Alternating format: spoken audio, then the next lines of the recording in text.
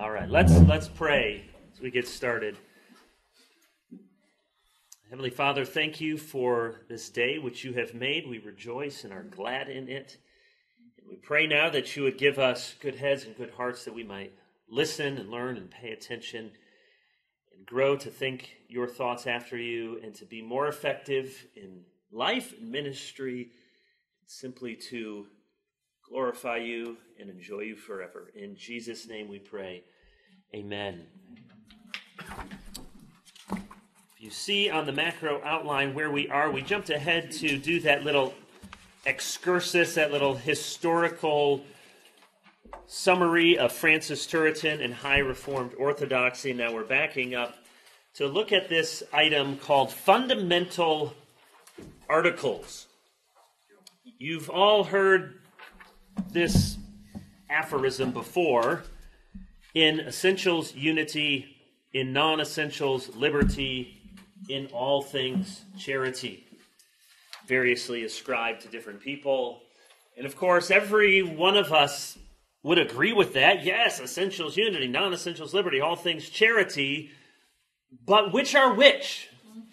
Who gets to decide? How do we know what are the essentials, the non-essentials, and the all things that just deserve charity? It's hard to know which doctrines and practices fall into which tiers. There's no Bible verse that tells you these are first-order doctrines, second-order doctrines, third-order doctrines. There are a few things, Romans 14, for example, that tell you these things, let each person be convinced in his own mind. But of course, there's no explicit teaching on how to order the doctrines. It seems like everything that the Bible is telling us is really important. And as we'll see here in a moment, even within the history of the church and the history of the Reformed tradition, it's not as if every theologian has agreed on this or provided a comprehensive list. And you can understand the dangers on either end of the spectrum. Some Christians have only a very small list of issues they call salvation issues, and it fits on a 3x5 index card, and it's Jesus and belief and go to church, maybe. Very small list of things, and then everything else, yeah, that's important, but it kind of gets pushed off into non-essentials. You're not going to go to hell because of this, therefore it's not very important. And then you have other sorts of Christians, they have never found a hill that they don't want to die on. Every hill charged with muskets and bayonets, ready to take that hill, and everything, every point of theology is worth fighting over, worth dying over. How do we understand what are the fundamental articles? This is not just a contemporary question. That very category may sound to you like something that we just think about. How do we know which doctrines are really the core essential doctrines? But this has been a topic of conversation in the Reformed tradition and in the Christian tradition for centuries. Give you some examples. Here's Calvin. He says, this is from Institutes, Book 4, "For not all the articles of true doctrine are of the same sort. Some are so necessary to know that they should be certain and unquestioned by all men as the proper principles of religion. Such are, Christ is God and the Son of God, our salvation rests in God's mercy, and the like." Now just pause right there. You want to say, Calvin, really? You give us two things and then just sort of trail off with "and the like," etc., etc.? Surely somebody's, the editor should have said, "John, this is going to be really important. Can you give us a few more examples here?" But he just gives a couple. He goes on, "Among the churches, there are other articles of doctrine disputed, which still do not break the unity of faith. Suppose that one church believes, short of unbridled contention and opinionated stubbornness, that souls upon leaving bodies fly to heaven, while another, not daring to define the place, is convinced nevertheless that they live to the Lord. What churches would disagree on this one point? Well, thanks, John, for giving us a point that none of us disagree about or think about anymore. Here are the apostles' words, let therefore as many as are perfect be of the same mind, and if you are differently minded, God will reveal this to you also. Does this not sufficiently indicate that a difference of opinion over these non-essential matters should in no wise be the basis of schism among Christians? First and foremost, we should agree on all points, but since all men are somewhat beclouded with ignorance, either we must leave to no church remaining, or we must condone delusion in those matters which can go unknown without harm to the sum of religion and without loss of salvation. Calvin says, it would be nice if we all agreed, and that's the ideal, that we would all understand, but we're beclouded by ignorance, so it's bound to happen that Christians are not going to agree on all points of doctrine.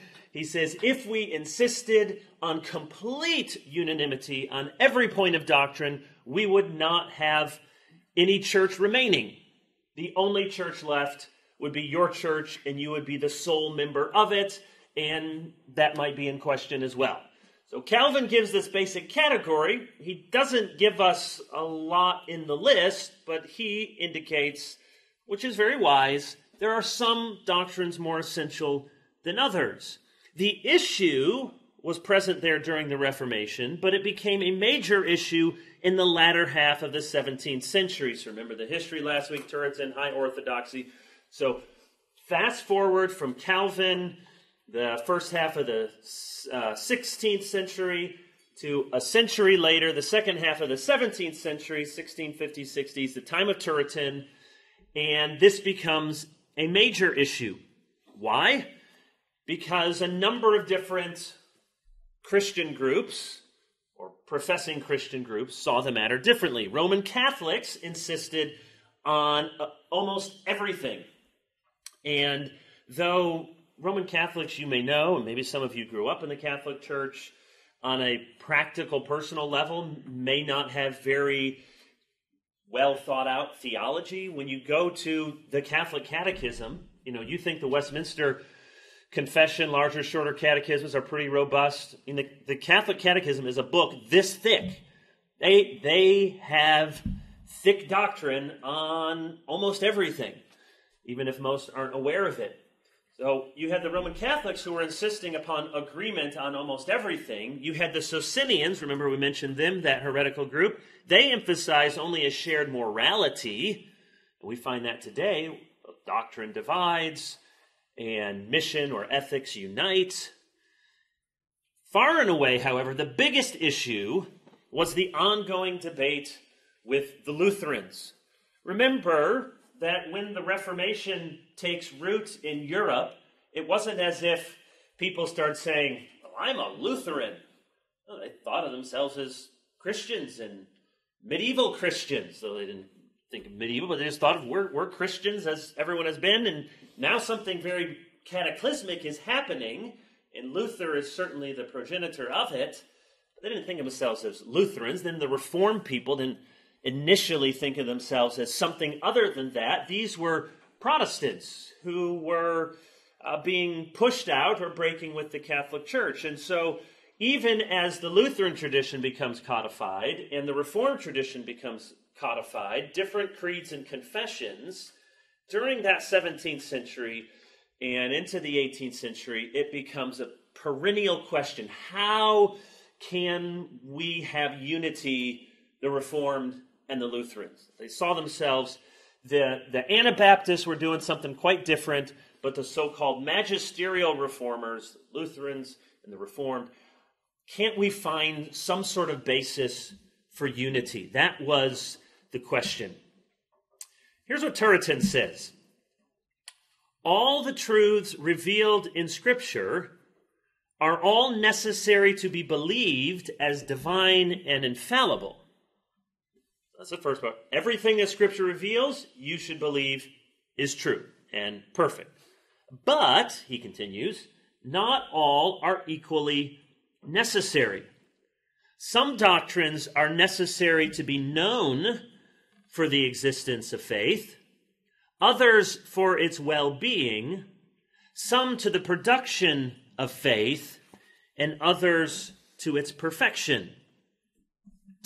Say that last sentence again, and we'll unpack a bit more what Turretin means here. Some doctrines are known for the existence of faith, others for its well-being.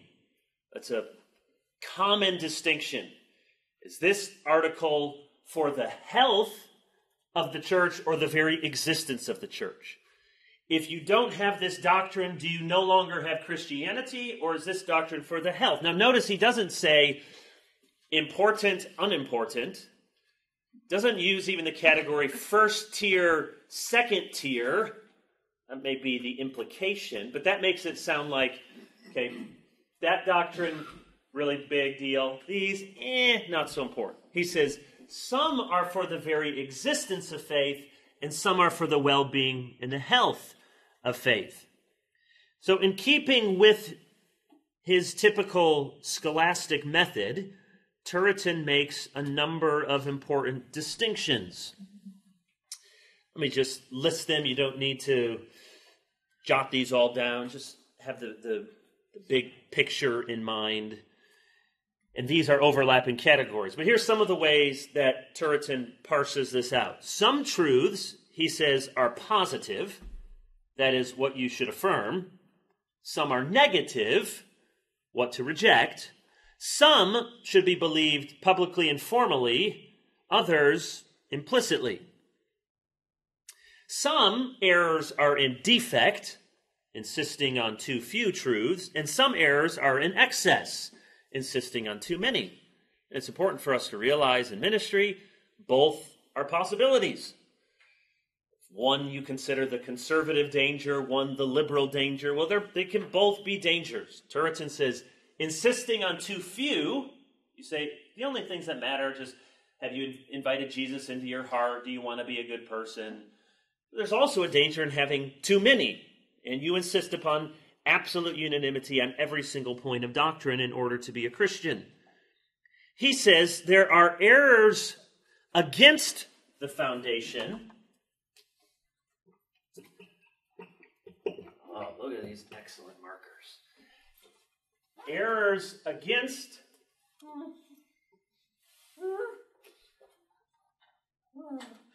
all right. That's just going to be right there. Errors against the foundation, that is, denying the divinity of Christ, for example. That's the foundation. Christ isn't God, you don't have Christianity. So there are errors against the foundation. Then he says there are errors about the foundation.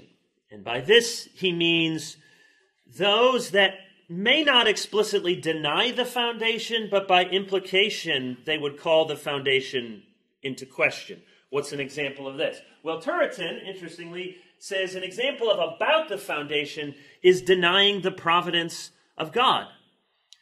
Now, is the providence of God, he says, the foundation of Christianity? No, but he says if you really deny the providence of God, then you don't really have the God of the Bible and the God who oversees all things, and therefore you are messing with the foundation, about the foundation. It's not a direct assault, but by implication. And then he says there are those beside the foundation.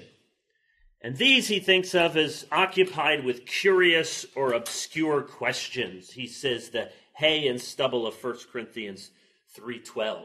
So you're talking about certain doctrines. You say, are they beside they're over here? They may be curious, interesting, but what you decide on them is it's not doing anything to the foundation. There are some explicitly against the foundation and some about the foundation. And we'll see what Turretin says, giving some more examples in a moment. Another way of looking at fundamental articles, he says there are verbal errors and there are real errors.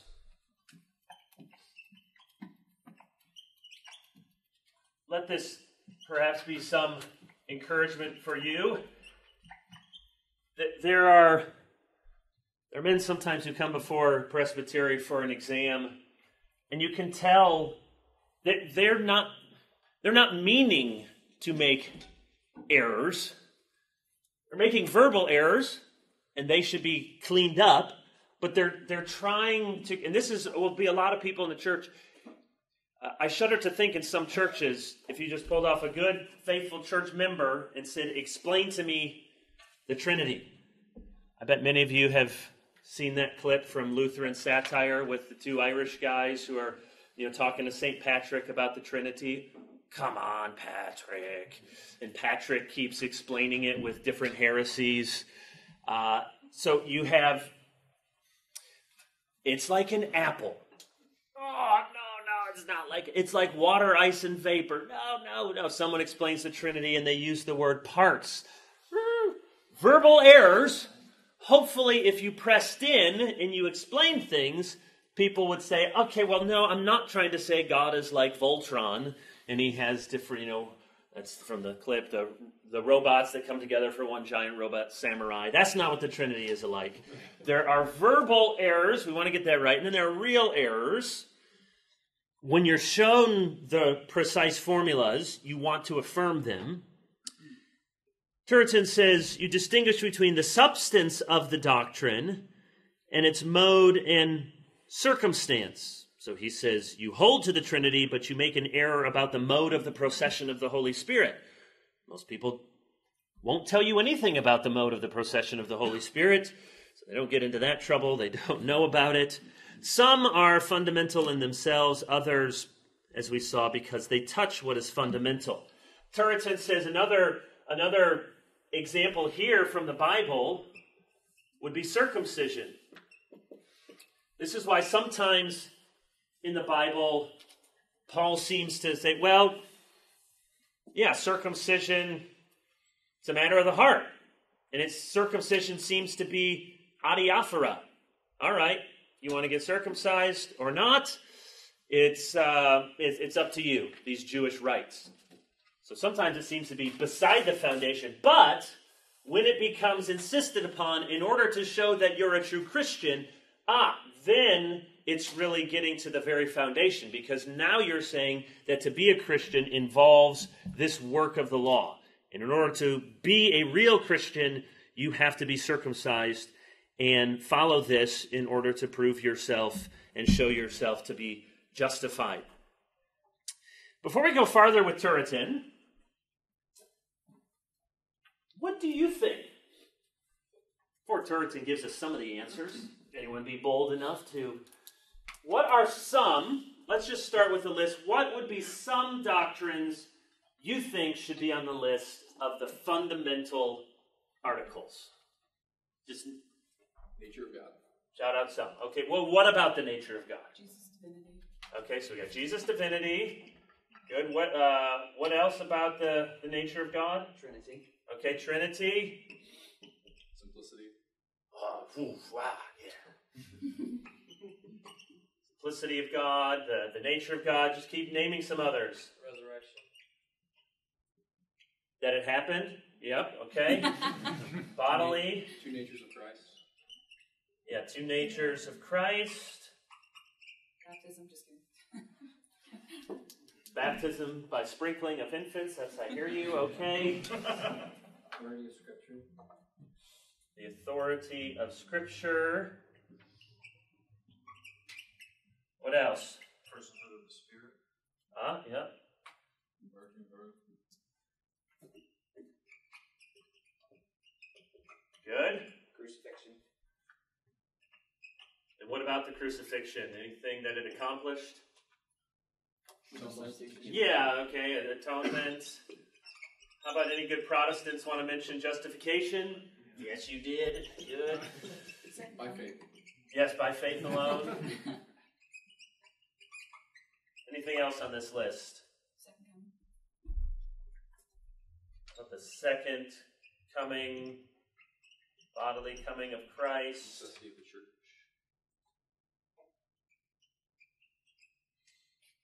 Church. So here's the problem. I must push too hard because these are already getting out of whack. Okay, anything else? Forgiveness of sins, eternal life. Yeah, forgiveness, eternal life. Yeah, things that are in the Apostles' Creed. Good. How about, might you put over here? Not unimportant. Well, maybe they're unimportant. What would be doctrines that are not fundamental? Whew. Really? All right, so some polity maybe. The mode of baptism. Yeah, mode of baptism. Limited atonement.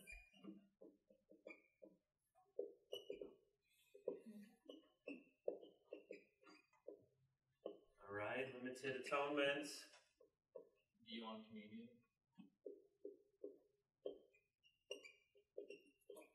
The continuation of the Spirit. Okay. Yeah, continuation or just pretty much knocking out the ST3 course here. Continuation or cessation of gifts.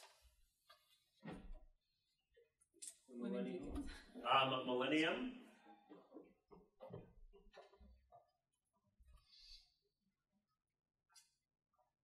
Ordination of women. Okay. All right. Sabbath day issues. Sabbath. Eating meat. All right, we're just picking some good Bible ones. It's good. Eating meat.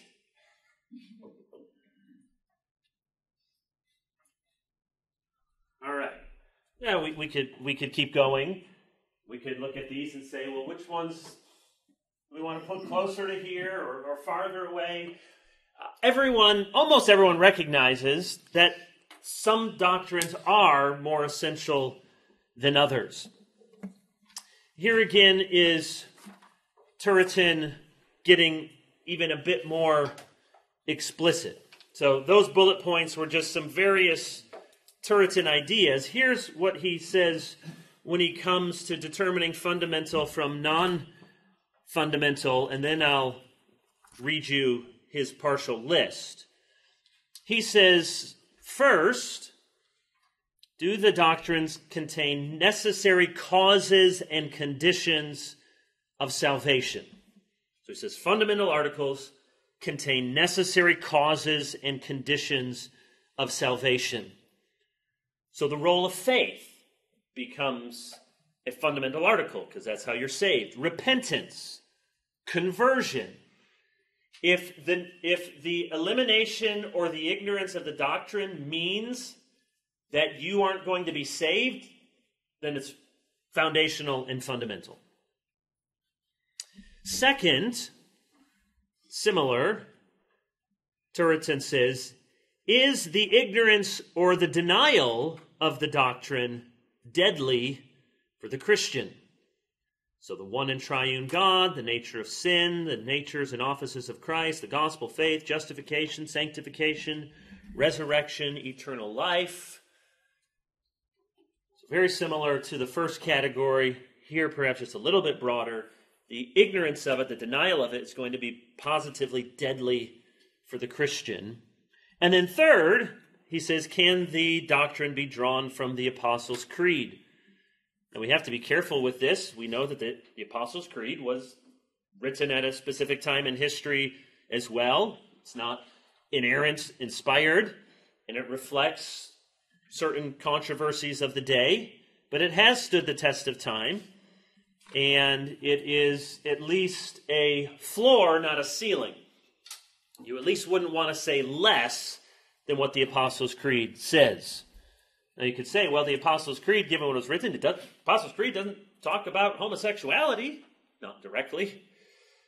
It's talking about sort of life to live. It doesn't talk about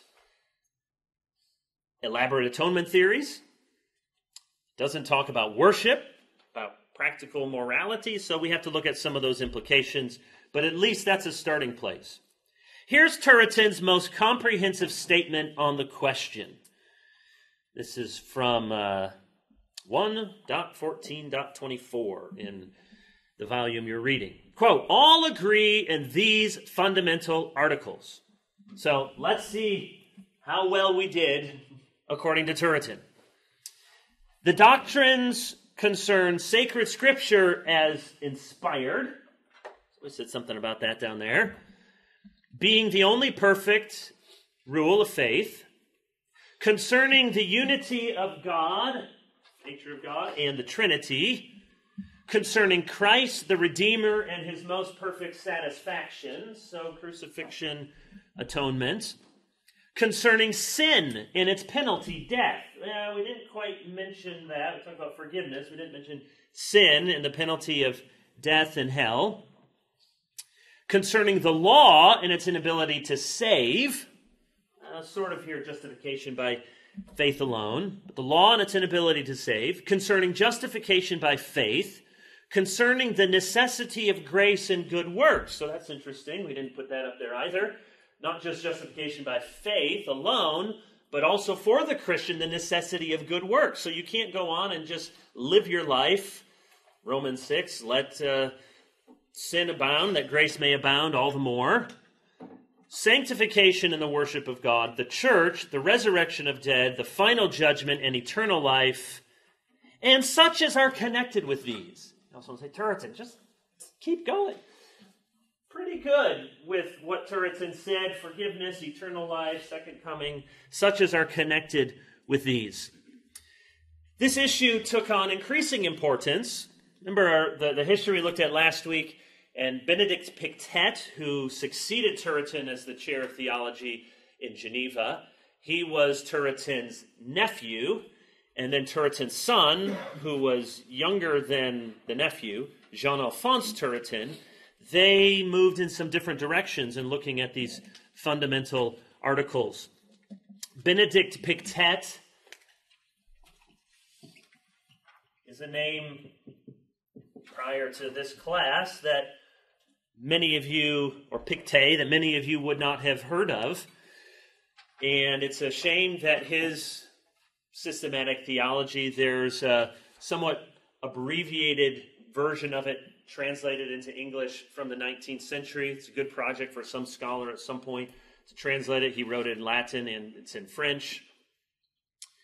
Because Pictet was very influential in the line of Old Princeton. Pictet's dogmatics textbook would be the backbone, for example, of John Witherspoon's theological training. In the 18th century in Scotland, of course, where so much of our Presbyterian roots, if you're Presbyterian, come from, the two main textbooks came from Johannes Amarck, so Dutch theologian, and Benedict Pictet. Those were the two systematic theologies that formed the backbone of the divinity schools in Scotland in the 18th century. And he has a lengthy chapter on les articles fondamentaux, those articles which must be without which one cannot be saved. John Witherspoon, some ways the father of mainline Presbyterian tradition here in the United States, he also talked often about these fundamental articles. So on the one hand, Witherspoon doubted whether opponents of imputation were Christians at all. He said Socinians, Pelagians, he didn't think they were Christians. I never did esteem them to be Christians at all, end quote. Then he said, what to do with Arminians? He said that was a more complicated question. And here he's almost certainly thinking about the Wesleys and others like them. Witherspoon was hesitant to say that the Arminians could not be Christians. He concluded that for many Arminians, quote, their hearts are better than their understandings, which Arminians would not take as a compliment, but he was trying to say their theology's bad, but their hearts are good. He said their sermons, their prayers, their private religious exercises evidence a great appreciation for free grace, even if they don't admit it in their theological writings. Witherspoon was not a man of party spirit. He was fully committed to the Westminster Standards, but he had, I hate to use the word ecumenical because that's taken on a different kind of hue in our day, but he had a broad-mindedness that he didn't think only the Presbyterians were the real Christians. He says, quote, I am fully convinced that many of very different parties and denominations are building upon the one foundation laid in Zion for a sinner's hope, and that their distance and alienation from one another in affection is very much to be regretted. In his last sermon, when he left Paisley, Scotland, to move to America to be the president at Princeton, he warned his congregation about, quote, going too much into controversy and developing a litigious and wrangling disposition. He longed for the days when the unhappy divisions among Protestants would be abolished, and those truly centered on Christ would, quote, no longer be ranked in parties and marshaled under names, but we shall love our Redeemer, and we shall serve him together with the greatest zeal. So this did not mean for Witherspoon any kind of doctrinal indifferentism. Like I said, his unity didn't encompass Socinians, Pelagians, didn't encompass Catholics, but he was thinking like a good 18th century evangelical for Protestant Christians who agreed on the fundamental truths. In fact, he often called them, quote, fundamental truths, or essential doctrines, or leading truths. Here's, again, from that farewell sermon in 1768. So here's read from Calvin, from Turretin. Here's what Witherspoon says. If we look into the scriptures of the Old and New Testament, we shall find certain leading truths which are of so great moment that they ought hardly ever to be out of view. So here's his list. Such as the lost state of man by nature, the absolute necessity of salvation through Christ, the suffering of the Savior in the sinner's room, free forgiveness through the blood of the atonement, the necessity of regeneration, the gift of the Holy Spirit to enlighten, sanctify, and comfort his people. These truths are of such unspeakable moment and divine revelation that they ought to be clearly explained, strongly inculcated, frequently repeated. They are the doctrines of the Reformation. They make the substance of all Protestant confessions. They are the glory of the Protestant churches and have been sealed by the blood of thousands of suffering martyrs. Oof, good sermon. So not unlike Turretin's list, but you notice there is something of an evangelical hue to them. Turretin didn't mention, or Witherspoon didn't mention the Trinity. Certainly he believed in the Trinity and believed the Trinity was essential, more or less probably assumed the Trinity.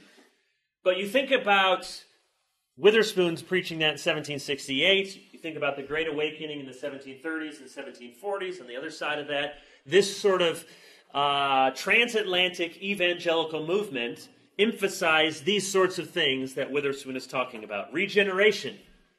Interestingly, we didn't put that, Turretin didn't put that down. Regeneration, the lost estate of man, the necessity of forgiveness, the work of the Holy Spirit, the free forgiveness through the blood of the atonement. So you have these classic evangelical doctrines: regeneration, conversion, justification, faith, transformed life. Does the Bible, this has been a historical theological survey, does the Bible help us answer this question about what are the fundamental articles of faith? I hope you have your Bible. I want you to open to the pastoral epistles. I'm going to do a quick little Bible study before we come to our first break. Do bring your Bible each week. English Bible is fine. Once in a while, you may look at something in Greek or Hebrew. I know some of you haven't had those classes yet.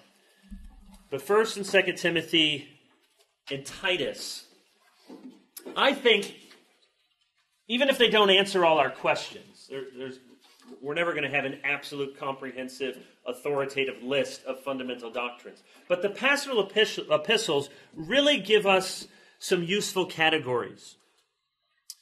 Paul tells Timothy at the very beginning, 1 Timothy 1 verse 3, to charge certain persons not to teach any different doctrine. Throughout these 3 books, he warns against false teachers who have swerved from the truth. 1 Timothy 1, 19 and 20. They've made shipwreck of the faith. 4 verse 1. They departed from faith by devoting themselves to deceitful spirits and teaching of demons.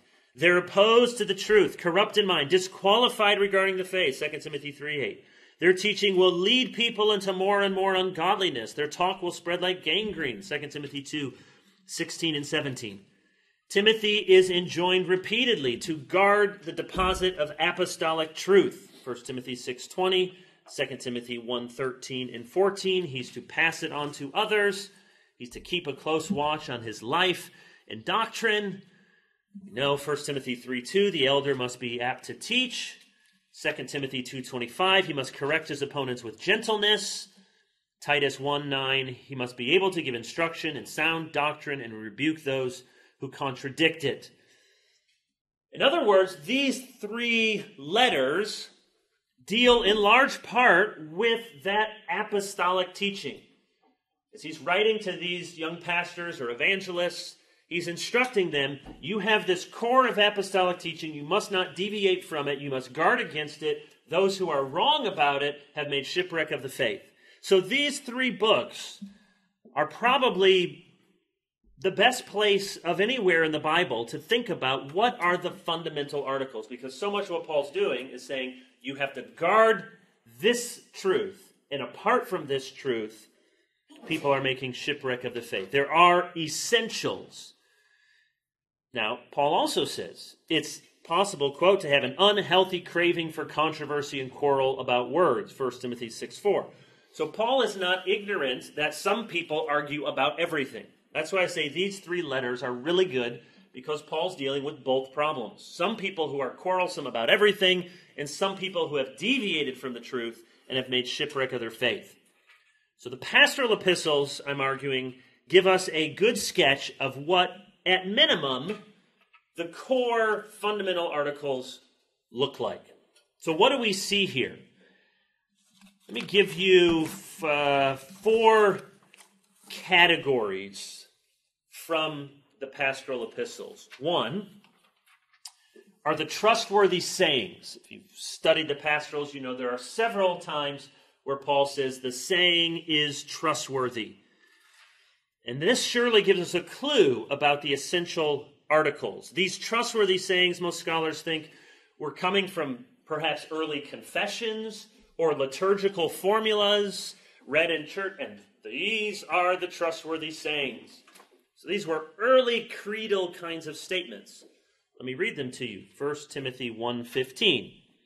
The saying is trustworthy and deserving of full acceptance, that Christ Jesus came into the world to save sinners, of whom I am the foremost. 1 Timothy 3:1. The saying is trustworthy. If anyone aspires to the office of overseer, he desires a noble task. 1 Timothy 4:9 and 10. The saying is trustworthy and deserving of full acceptance. For to this end we toil and strive, because we have our hope on the living God, who is the Savior of all people, especially those of who believe. 2 Timothy 2:11 through 13. The saying is trustworthy. For if we have died with him, we also live with him. If we endure, we will reign with him. If we deny him, he will deny us. If we are faithless, he remains faithful. And then Titus 3:4 and 8. But when the goodness and loving kindness of God our Savior appeared, he saved us not because of works done in righteousness, but according to his own mercy, by the washing of regeneration, renewal of the Holy Spirit, whom he poured out through Jesus Christ our Savior, so that being justified by his grace, we might become heirs according to the hope of eternal life. The saying is trustworthy. And I want you to insist on these things. So these 5 trustworthy sayings. Now go back to 1 Timothy 3:1, because that's the one exception. The other 4 deal explicitly with salvation. Saved in Jesus Christ, and then saved, here's the holy life we live in Jesus Christ. But if you look at 1 Timothy 3:1, the saying is trustworthy, and the ESV puts colon, if anyone aspires to the office of overseer.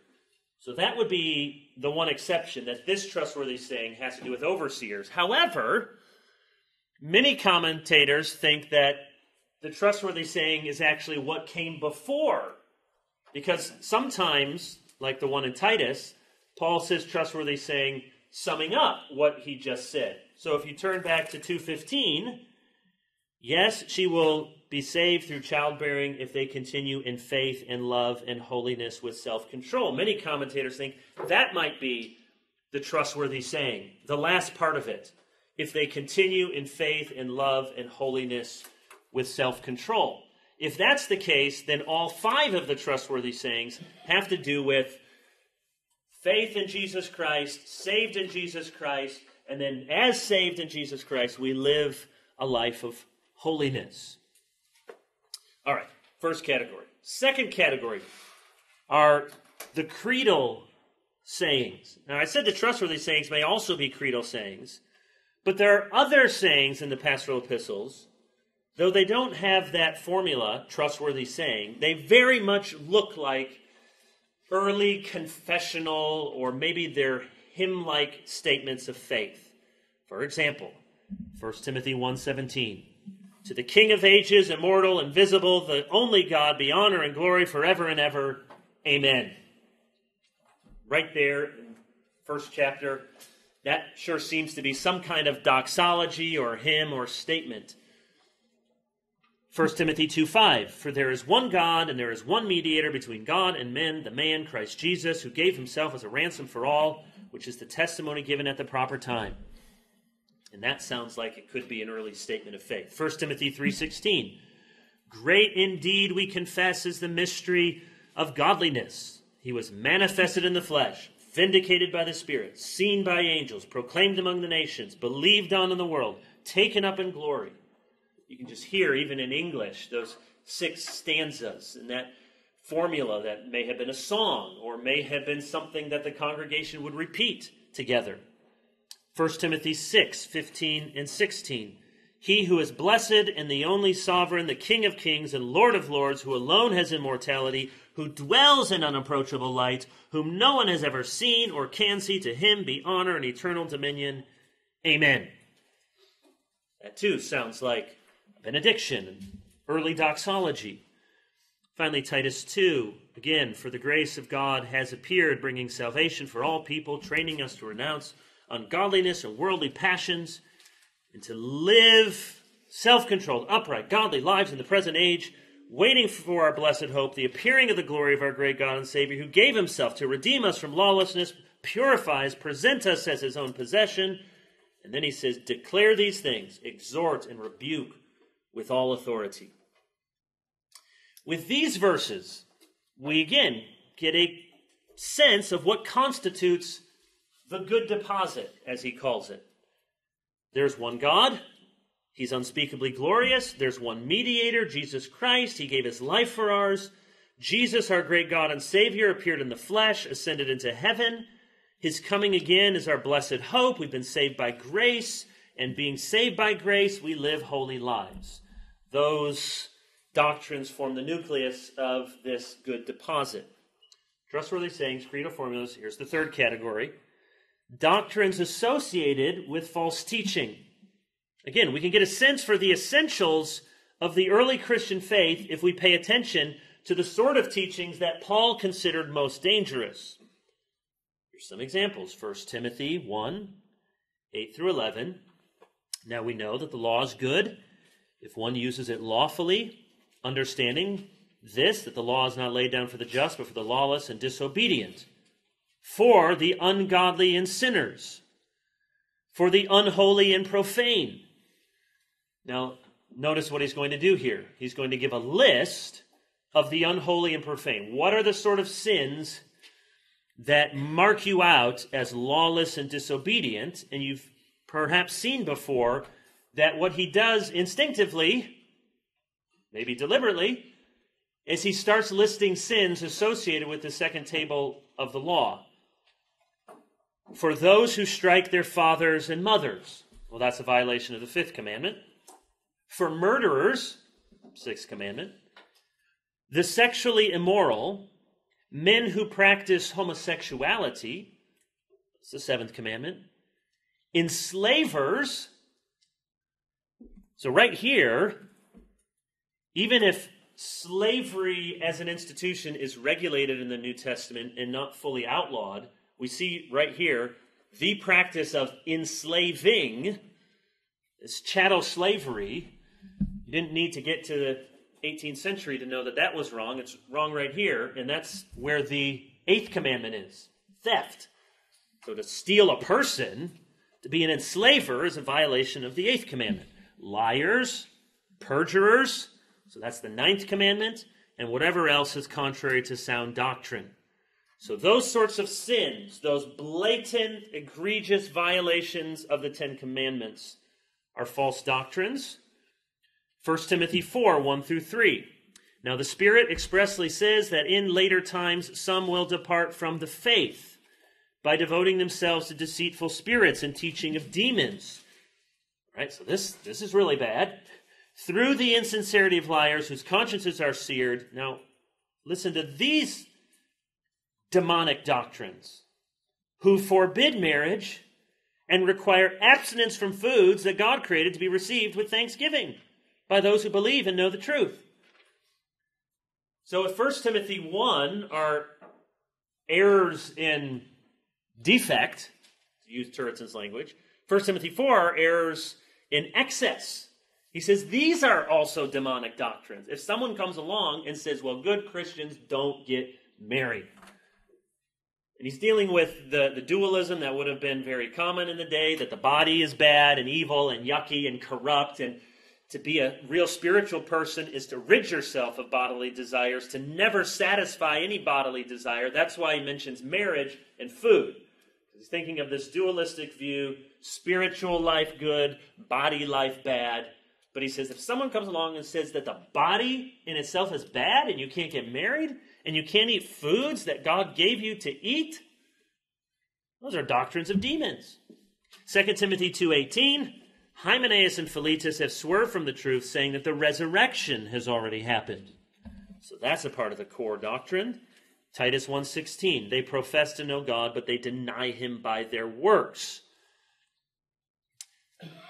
So we see what we've already seen, that one way to leave the fundamental doctrines behind is to deny the power of the gospel to change lives. This is why the issue of homosexuality is really a fundamental first-order doctrine. People try to set it aside as just a mere disagreement about moral application. But Paul says clearly that when you tell people to live in ways that render them unfit for the kingdom of heaven, you are striking at the very foundation, the very core of the apostolic deposit. These false teachers were calling darkness light, and other false teachers were calling light darkness. You get those things confused, you are teaching doctrines associated with false teaching.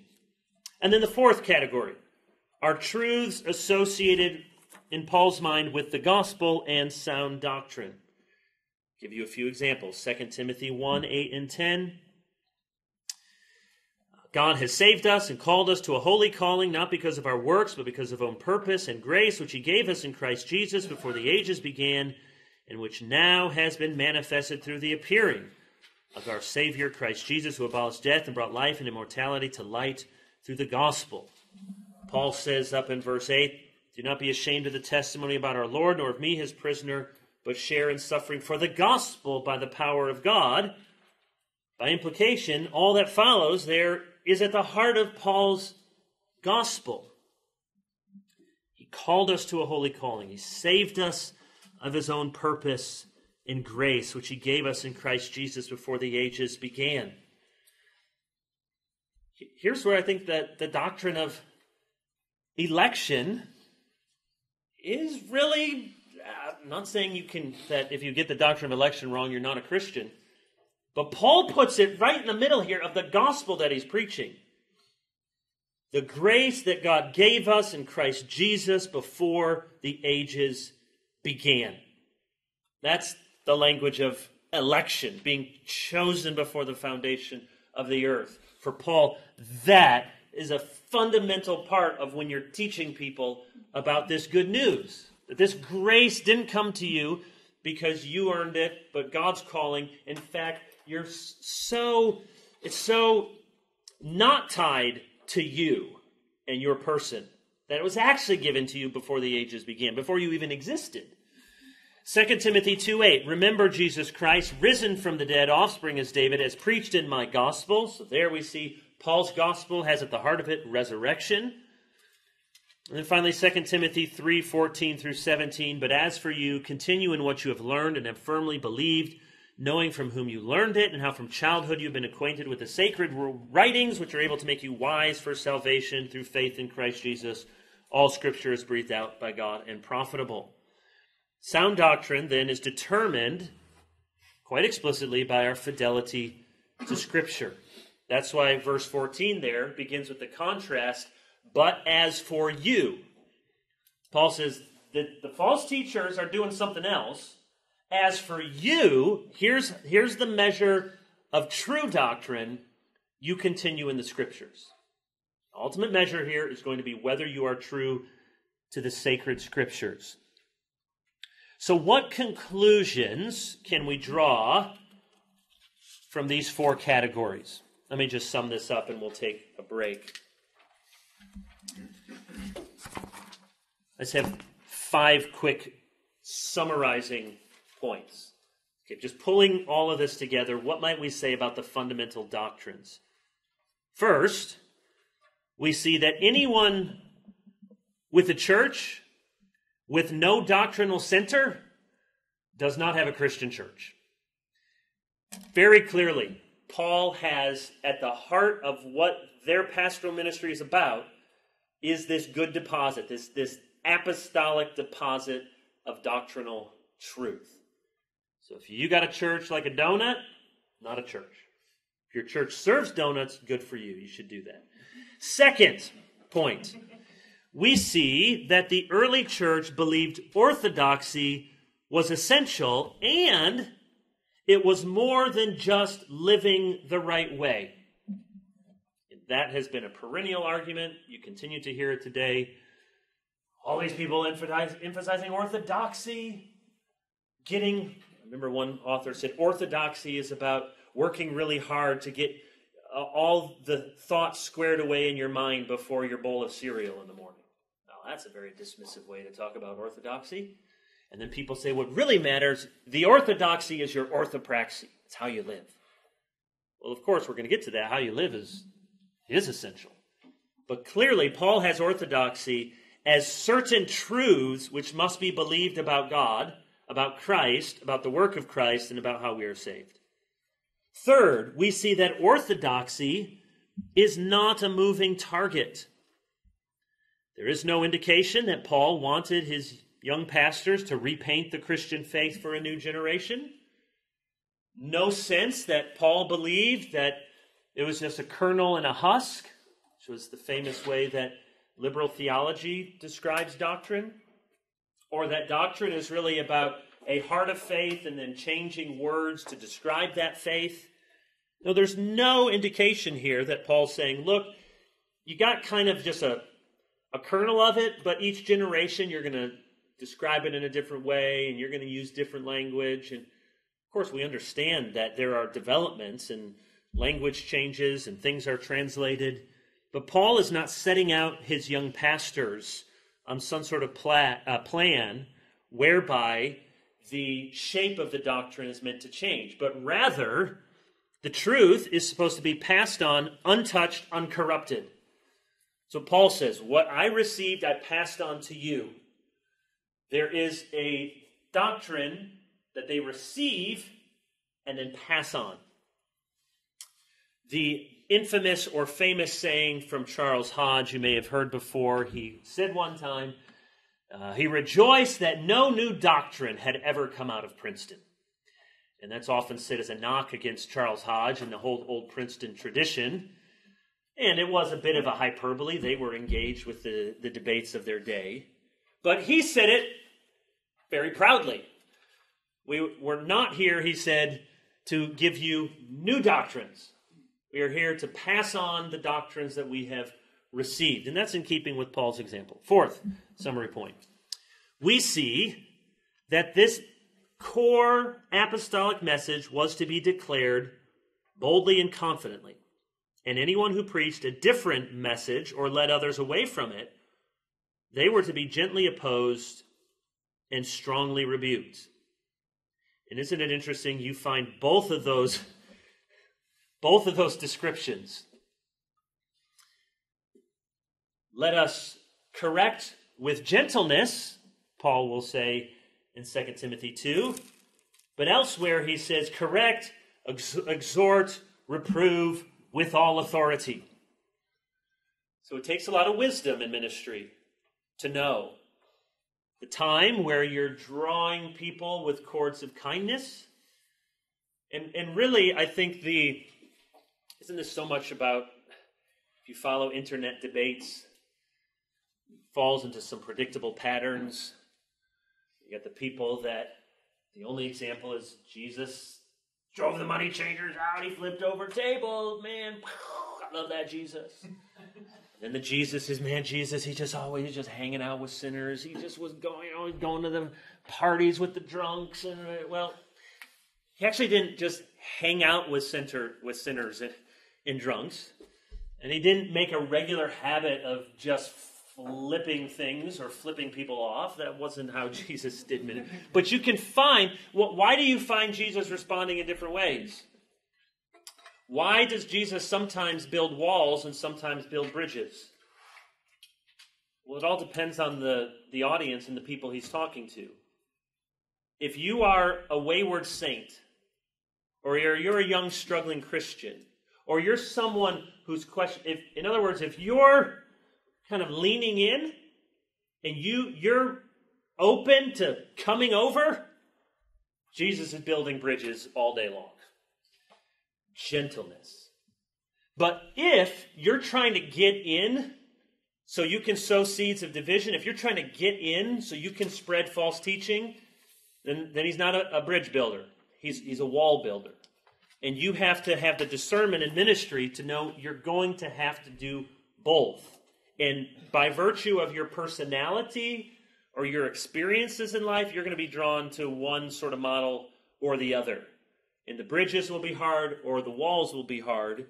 The gentleness will be hard, or the rebuke with all authority will be hard. But we see both of them, and Paul tells Timothy both approaches are right. If you got somebody and you can correct them with gentleness, you start with that. Hey, brother, I've been noticing some of the things you've been saying seem a little bit off. Can we talk about that? And if you can win them, that's great. But if you have someone who's coming at with false teaching, infiltrating the church, then you need to rebuke with full authority. Then the fifth point. We see from this brief survey of the pastoral epistles something of an outline of the fundamentals of the faith. The gospel message that Paul preached and expected all Christians to adhere to looks something like this. Here's my summary. God is glorious. We are sinners. Jesus Christ is our Savior and God. Jesus is the Son of David, and he's God in the flesh. He died and rose again. He ascended into heaven. He is coming again. Salvation is by sovereign grace, according to the converting power of the Holy Spirit, through faith, not according to works. Jesus Christ saves us from sin, saves us for eternal life, and saves us unto holiness. That's my summary of what we see, and that would be at least the floor, not the ceiling, but the floor of what Christians must believe and teach. Not everything that's essential. Notice there's not a well-developed doctrine of the Trinity there, but you do see hints of it with God, Son, Spirit. So it's not enough to just exhort people to live like Jesus. There is this apostolic message that must be passed on.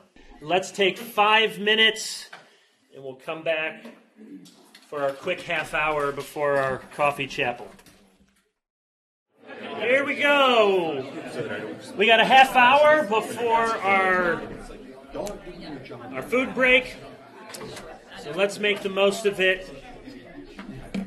So we are moving now into the doctrine of Scripture. As I said, this whole section, prolegomena, first words, preliminary principles, includes then doctrine of Scripture. Some dogmatics will move from doctrine of God and then doctrine of Scripture, how he reveals himself. We're going the more traditional route. Either can be justified to talk about how we know God before later in the class we talk about what we know about God. I want to look under four main headings, some preliminary considerations, and then we'll talk about knowing God, and maybe today we'll get into the attributes of Scripture, and then we won't finish that, and then next week, Jesus and the Bible. These main headings should be in your macro outline. So I want us to think about some preliminary considerations with the doctrine of Scripture. So here again, we're laying some groundwork, giving some important categories. The first is to look at this notion of principia. In philosophy, a principium, that's the singular, a principium is a fundamental or foundational principle. You can see our English word principle. Often some truth that is self-evidently true from which other truths can be known or derived. So that's the Latin principium or principia. In Greek, arche. Think of an arch principle. An arche is a first thing, a primary source. And this became very developed in Protestant scholasticism. What are the various principia? So there are several kinds. One is the principia essendi. This is the ground or basis by which something is. The ground or basis by which something is. The principia essendi. Think like the essential principle. The ground or basis by which something is. And then there are principia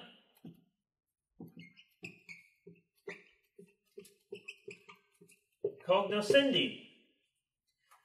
Our English word, cognition. These are the primary sources by which something is known. So this is by which something is. This is by which something is known. And under this category of the principia cognoscendi or cognoscendi, there are two types. The externum, that is the external source of knowledge outside of ourselves. And then, as you might guess, the principia cognoscendi internum, that by which knowledge is internally apprehended. I think you can get this from the Latin pretty easily. External sources and then internal apprehension of this knowledge. This is foreign to many of us. Literally, it's in a different language, but this would have been fairly common among trained, scholastically shaped theologians in the Middle Ages and then incorporated into Protestant scholastics. And you can still find this talked about at length in Bavinck and then in Berkhoff, the Principia. Well, why does this matter, and how do we think about this in theology? Well, first, what about non-theological science? If theological science, non-theological science. In non-theological science, God is the principium essendi. Makes sense. God is the source and foundation of all our knowledge. Everything is because God is. Now, he's also the principium essendi in theology as well. But in all knowledge, as Christians, we believe that God is the principium essendi. He's the source, the fountain of our knowledge. Everything is because God is. When we come to the principia, principles, or principium, principle of external knowledge, it would be God's revelation in nature. And then the principium in cognoscendi internum, we apprehend the knowledge available to us in God's creation by the intellectual activity of the human mind. So in non-theological science, in one sense I get it, everything is theological, but God's creation, we observe creation, so we're seeing here even centuries ago, the foundations of what we now know as science, that God is, therefore everything else has its being derivative of God, and we can know things because we can observe and know things from the external world, and we apprehend that knowledge through the human mind. So this is in so-called non-theological science. More germane to our consideration is theology. God, once again, is the principium essendi. All our knowledge of God is rooted in God himself. Only God knows God fully. Everything we know about God, remember those distinctions last week? Because he has archetypal knowledge of himself, and we are then able to have ectypal knowledge of God. So God, again, is the principium essendi. Now, however, special revelation, which we'll come back to, is the principium cognoscendi externum. So non-theological science, observe the created world. In theology itself, the external source is special revelation. Now, special revelation is actually a broader category than just the Bible, because throughout the Bible, special revelation could be in spoken prophets or dreams or visions. Now, those former manner of revelation having ceased, as Westminster Confession 1:1 says, special revelation is located in the words of Scripture. So that's the principium cognoscendi externum. Natural theology, as we'll come back to, is a species of true theology, but special revelation is required to interpret it correctly and adequately employ it. Faith, then, is the principium cognoscendi internum. So non-theological science, God, observable creation, received, apprehended by the human mind. With special revelation, we apprehend it by faith. Now, it's not that it bypasses the human mind. We'll come to the place of reason in just a moment. But it is by faith that we accept this revelation as true. We embrace it as having authority in every area on which it speaks. Faith, therefore, is the organ by which God's special revelation is received. That means it's not by speculative reason, not by personal experience, not by moral or religious consciousness, by faith. And that's important because varieties of other theologies, we might say often liberal theologies, though they wouldn't set aside faith, might say that it's faith as mediated through personal experience, or faith as understood through human consciousness. But we want to make clear that faith is the appropriating organ for this special revelation. And many of the Reformed dogmatics textbooks lay the groundwork and go through these various principia, just get clear how we think about. And this was common for all avenues of human inquiry. This is how they thought about first things, this very Greek orderly way of understanding how we come to knowledge. Second category here, that's to talk about the principia. Then related, let's think about the relationship between faith and reason. How are faith and reason related when we come to the business of systematic theology? The two are not in conflict.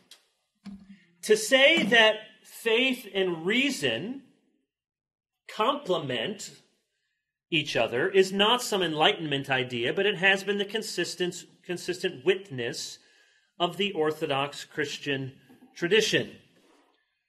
Sometimes we hear reason and faith, and we're apt to think, yeah, I know there's a good guy and there's a bad guy there. Faith is the good guy, reason is the bad guy. That is not how the Protestant scholastics thought about reason. Let me give you, and again, I think in lists, it's one of the hazards of having blogged for so long, but at least it makes it perhaps easy for you to follow. You don't need to be able to regurgitate all of these points, but just get some of the big idea. And I'm borrowing from Turretin, so as you read Turretin, you're going to find these ideas here. But let me give you quickly 7, good biblical number, 7 propositions about faith and reason. Real quickly. 1, human reason is not the rule by which the doctrines of Christianity are to be judged. Turretin says, the proper rule of things to be believed and disbelieved is not the apprehension of their possibility or impossibility, but the Word of God. So that's why we sometimes instinctively think, reason is versus faith. You're going to see that's not true, but this first point is absolutely critical. Hear what Turretin says? We don't look at the doctrines from the Bible and go, you know how I'm going to decide whether that's true or not? Is whether I think it's possible or impossible. Walk on water, doesn't happen. That must not have happened in the Bible. Impossible. That would be to make human reason the judge.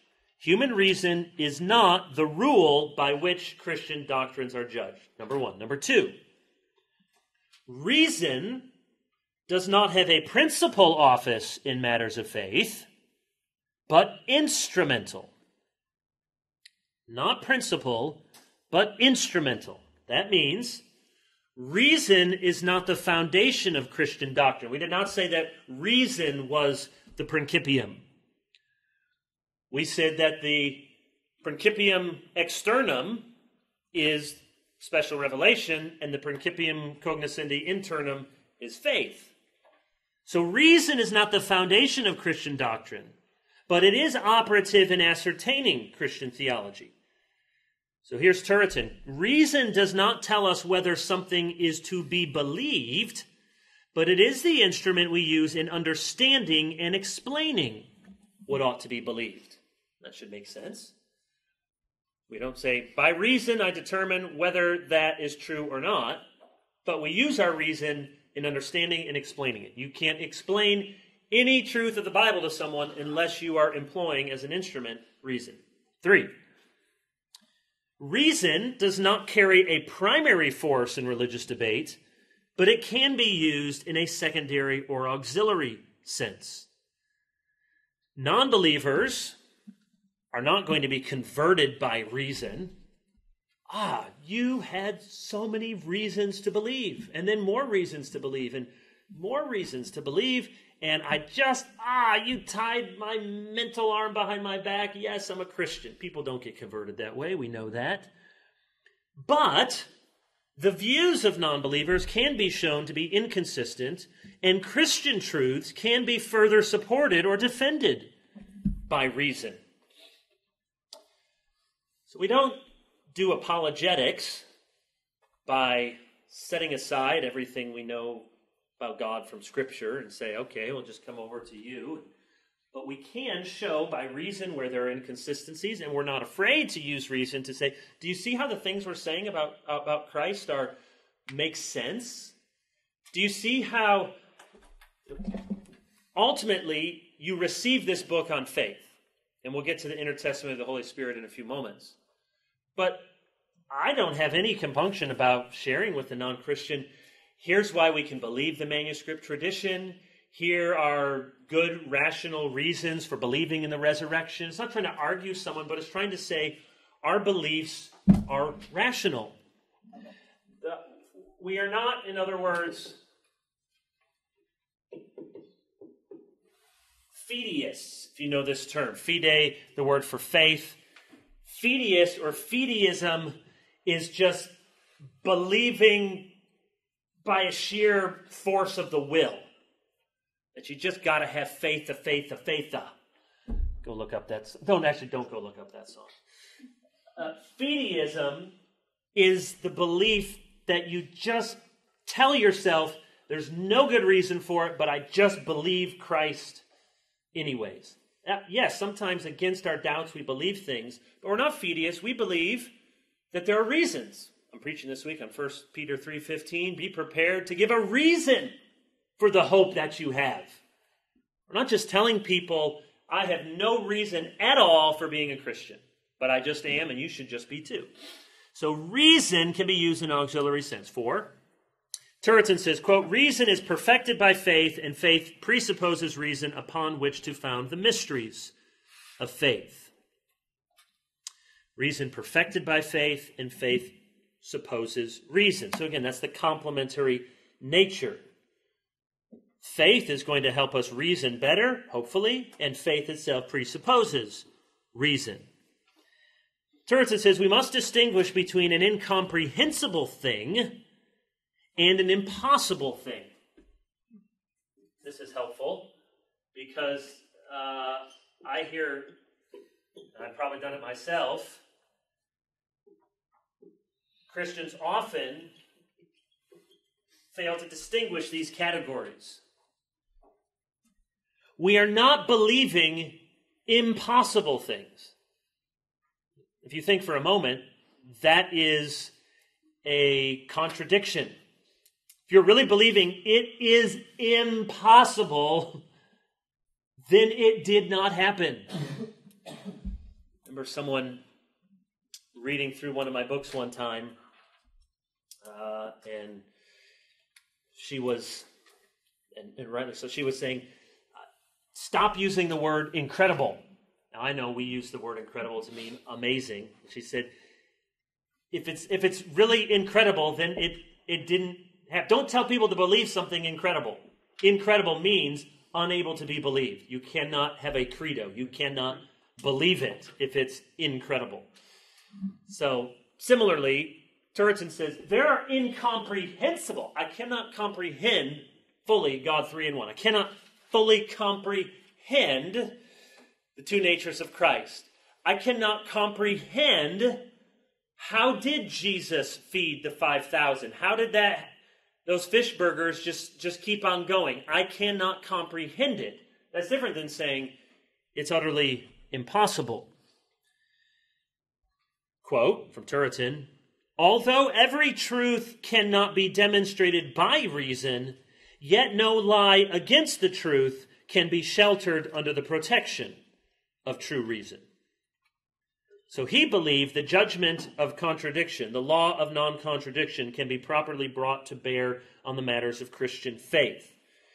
This came out for Turretin and many of the Reformed most clearly in the Catholic doctrine of transubstantiation. Said this is a logical impossibility. It does not meet the law of non-contradiction. This cannot be both the body and the blood and bread and wine. Cannot occupy those properties at the same time. Not buying the substance and accidents. That doesn't work here. So they said that is against the law of non-contradiction. Fifth, if used properly, there would be no disagreement between the knowledge of faith, the knowledge of the senses, and the knowledge of reason. It's page 35 in your Turretin book. Now, we know that we don't always reason properly. So-called noetic effects of the fall. That's just, that's why you go to seminary, so you can just use words like that.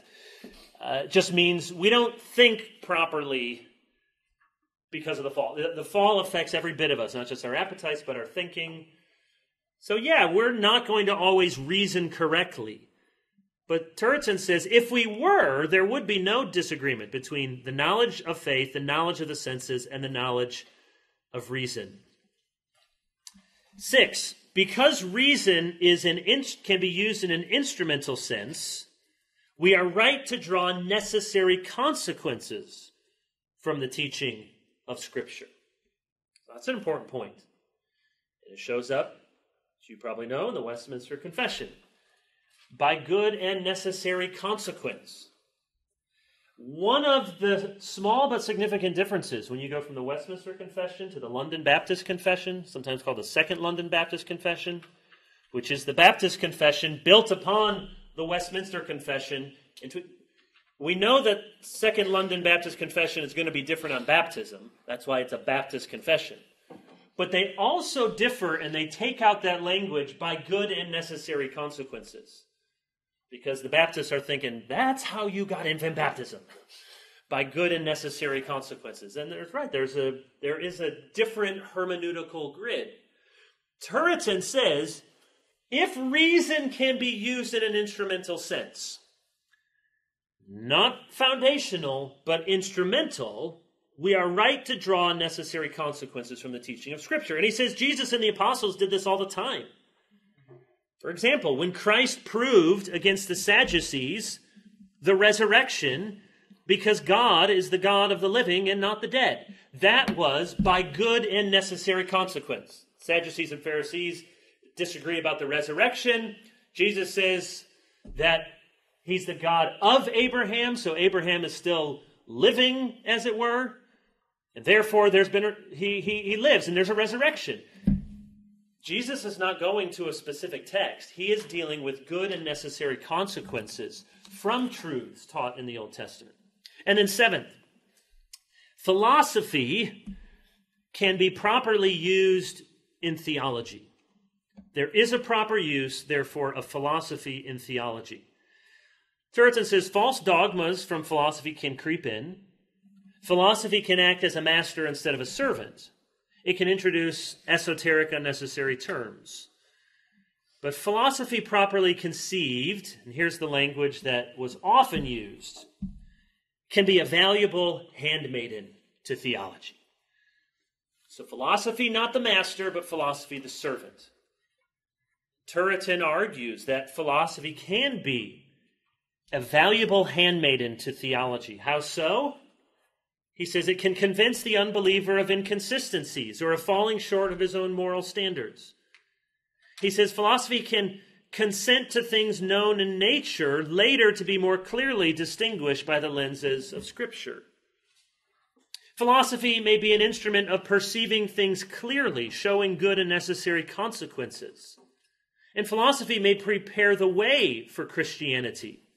This was very true with all of the reformers and the Reformed scholastics. They were all very well taught in the Greeks and the Romans in a way that almost none of us are. Even if you went to Grove City or Hillsdale,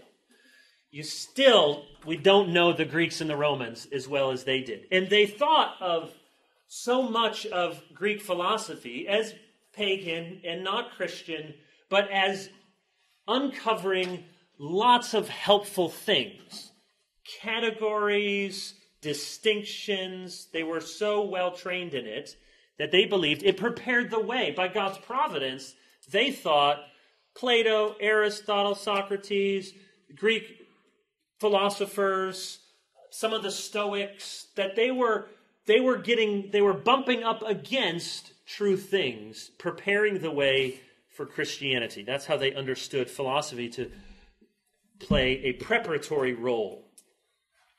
So Turretin is a firm believer in seeing that faith and reason, rightly understood, each ordered correctly, can cohere one with the other. And then very quickly, we just have a few minutes, and let's talk about this before we take our break. The inner testimony of the Holy Spirit. Could talk about this later in a different class on faith, or could talk about it when we come to Revelation, but let's just mention it briefly here.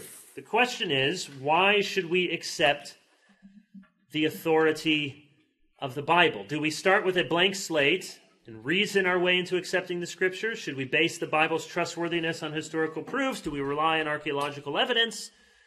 In short, what is the surest and best reason for believing and obeying the Word of God? Calvin says, they who strive to build up firm faith in Scripture through disputation are doing things backward. You don't start with disputation and reach a conclusion. Scripture's true. I remember when I was a college student having a crisis of faith is maybe too strong a word, language, but it was close to that.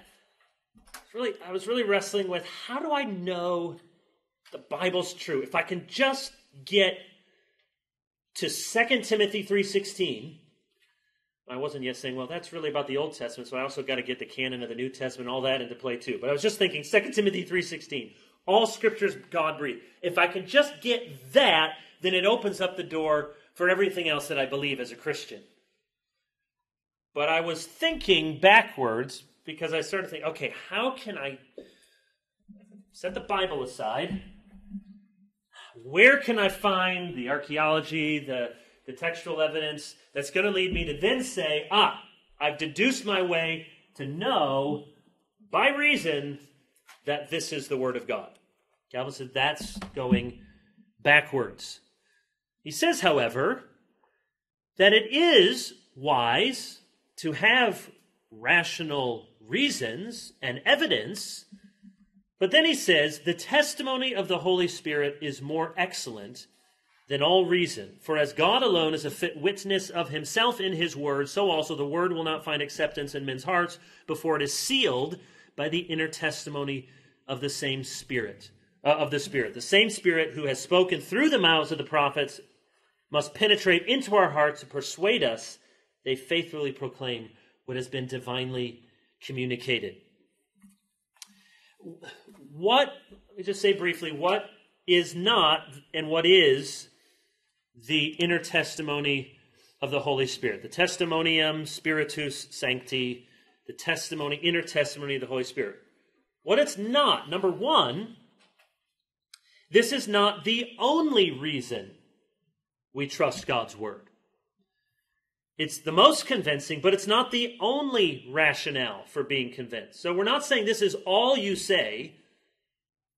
Well, the Holy Spirit testifies. No, there are evidences and reasons. So that's one. It's not the only reason. Two, the inner testimony of the Holy Spirit is not a new revelation.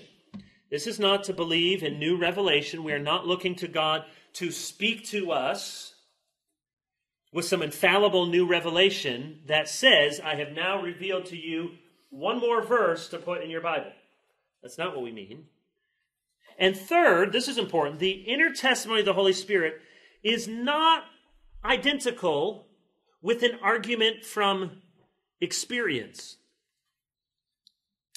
That is to say, it is not the motivation for faith, but the efficient cause of faith. Here's what Berkhoff says. We believe Scripture not because of, but through the testimony of the Holy Spirit. So, not the motivation for faith, as I said a moment ago, but the efficient cause. Well, what's the difference? We are not saying, I'm a Christian because I had a certain experience. The Bible's true because I had a really amazing experience with God where I felt like the Spirit was speaking to me. That would be to make the authority of God's word rest upon your experience. So this is not the motivation. I know the Bible's true because I had this wonderful quiet time once. Not because of, but through the testimony of the Holy Spirit, the efficient cause. That is, we are in the Scriptures. There is a testimony to our hearts that God himself is speaking. So that gets us into what is the testimony of the Holy Spirit very quickly. If it's not an experience per se, it's not a feeling upon which our faith rests, it is the sight whereby our faith sees clearly. So think of it not so much as the feeling as the Spirit opening your eyes to see. You don't see, the experience isn't what you're dwelling upon, and there in your experience you have faith, but rather the Spirit testifies to open your eyes and unstop your ears so that now you know you are hearing from God himself. Another way to say it is not the grounds of faith, but the means of faith. It is, to use the language of Jonathan Edwards, a divine and supernatural light. Think of 2 Corinthians chapter 4, the light of the knowledge of the glory of God in the face of Christ. The work of the Spirit in the heart is to give us eyes to see the infallible truth of the divine word, ears to hear what God has to say, and lips to taste that the Lord is good. So say that again. The testimonium spiritus sancti is not building our faith upon an experience, but it's the work of the Spirit to grant us eyes to see, ears to hear, and lips to taste. So the Spirit helps us see what's really there, hear what is really being said, taste what it should taste like. So the efficient cause whereby we receive the word for what it is. It's the Spirit testifying to our spirit, yes, this is what you pray for when you preach, that there would come a moment in the sermon that the people of God would hear the voice of God, and they would forget for a moment that here's a man who's preaching to me and he's studied, and they would hear the very voice of Jesus speaking to them. The inner testimony of the Holy Spirit, which only comes through the Word of God, not as the ground of faith, but as the means of faith. If you have questions, we can circle back to that when we come back and we talk about knowing God. How do we know God? We're looking at that. We'll talk about it in more detail after the break, so see you at 11 o'clock. We are on the doctrine of Scripture. We looked at preliminary considerations, and now we are moving to this second Roman numeral, knowledge of God. Knowledge of God. There are, broadly speaking, two main wrong ways by which we know God. Charles Hodge calls these rationalism and mysticism. Wrong ways. Rationalism rejects any other source of knowledge other than that which is found in nature and the constitution of the human mind. That's rationalism. It admits to no higher source of truth than reason. Rationalism usually becomes anti-supernatural. And as we've been looking at today, Christianity is reasonable. It is not irrational. We do not have an irrational faith, but we do not know God by a strict rationalism. So that's one wrong way of knowing God. Second, Hodge says, mysticism. Again, just as there's an element of truth that Christianity is rational, though not rationalism, there's an element of truth that in a sense Christianity is mystical, in that it is beyond comprehension, yet it is not, strictly speaking, mysticism. Mysticism assumes that God reveals himself by immediate communication with the soul. By immediate communication with the soul, revealed through feelings and intuitions. Divine truth independent of the outward teaching of the Word. So just notice some of those important words. Immediate, by feelings and intuitions. Communication with the soul, divine truth independent of outward teaching. I dare say that most of the people you will encounter are much more into mysticism than rationalism. Though they may fancy themselves science, yet most people, when it comes to religious belief, even some Christians and churchgoers, when it comes to what they know about God, it really comes down to their feelings and intuitions. The God I worship would never, well, that is really an irrelevant statement. That's the God you worship. Okay, you have a God you worship that you would define a certain way. We're talking about what God has said about himself. You are much more apt in traditional evangelical literature to find authors leaning into mysticism than you are finding them leaning into rationalism. I'll just go ahead and name some names. The sort of Richard Foster way of spirituality is often, though not by this name, it is based on feelings, intuitions, and an immediate revelation to the soul. Mystics throughout history have that same core idea, that God, by an immediate revelation to the soul, is speaking to me and telling me things, independent of the outward teaching of the Word. There is I can't remember if I mentioned in this class, there's a book that is called True Devotion. I mentioned this in other classes. It's put out by an Anglican press. I think it's maybe an Australian guy who wrote it. True Devotion, and it's a little-known book. I had our staff go through it, and it's very eye-opening because it compares older versions of evangelical spirituality from the Reformers and from the Puritans in the 18th century to newer forms of evangelical spirituality. And it's amazing the differences, and it often comes down to this mysticism. Now, don't hear in this, we understand. That's what Presbyterians don't like emotions. No, I got an emotion. No, emotions are good.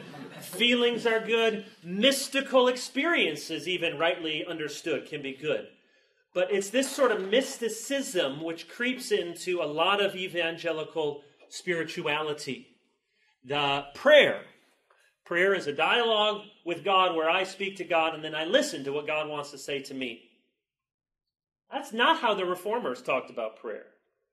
The dialogue is us speaking to God in prayer, and we hear from God in his word. But so many well-meaning Christians assume that prayer is then by feelings and intuitions and an immediate revelation to the soul, independent of outward teaching. Now I'm getting some messages from God. That's mysticism. You follow the inward light. If rationalism often becomes anti-supernatural, mysticism often becomes anti-doctrine.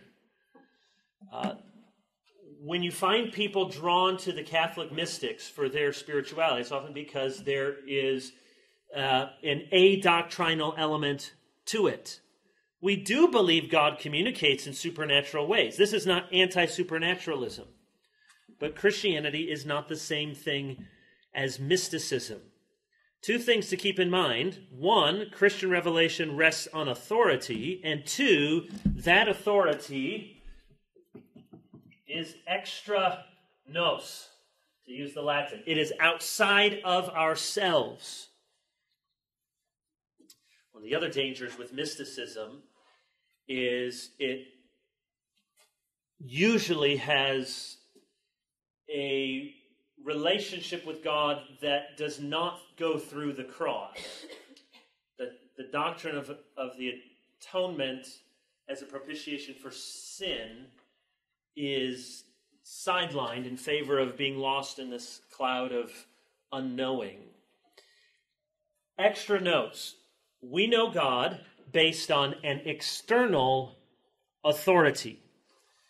We apprehend the revelation by faith that is reasonable. We need the illumination of the Spirit to lead us into truth.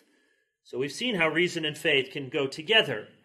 We don't want to follow feelings at the expense of intellect. We don't want to follow intellect at the expense of faith.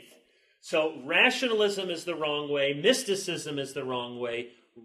Revelation is then the right answer, which leads us into general and special revelation. You see that in your big outline.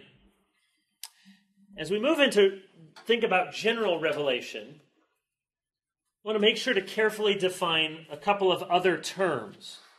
You're reading a book on natural theology, and perhaps I should say even among our friendly, all hugging and loving each other faculty at RTS, in the RTS system, there would be some differences that the discerning student may pick up on one's view toward natural law or natural theology. So come to your conclusions, be discerning as you listen to many others. I was just talking to Dr. Kara yesterday. I said, I'm really interested to hear your faculty forum on Aquinas. Van Tillian looks at Aquinas, so be sure to come to that. Dr. Kara said, it'll be interesting. Natural law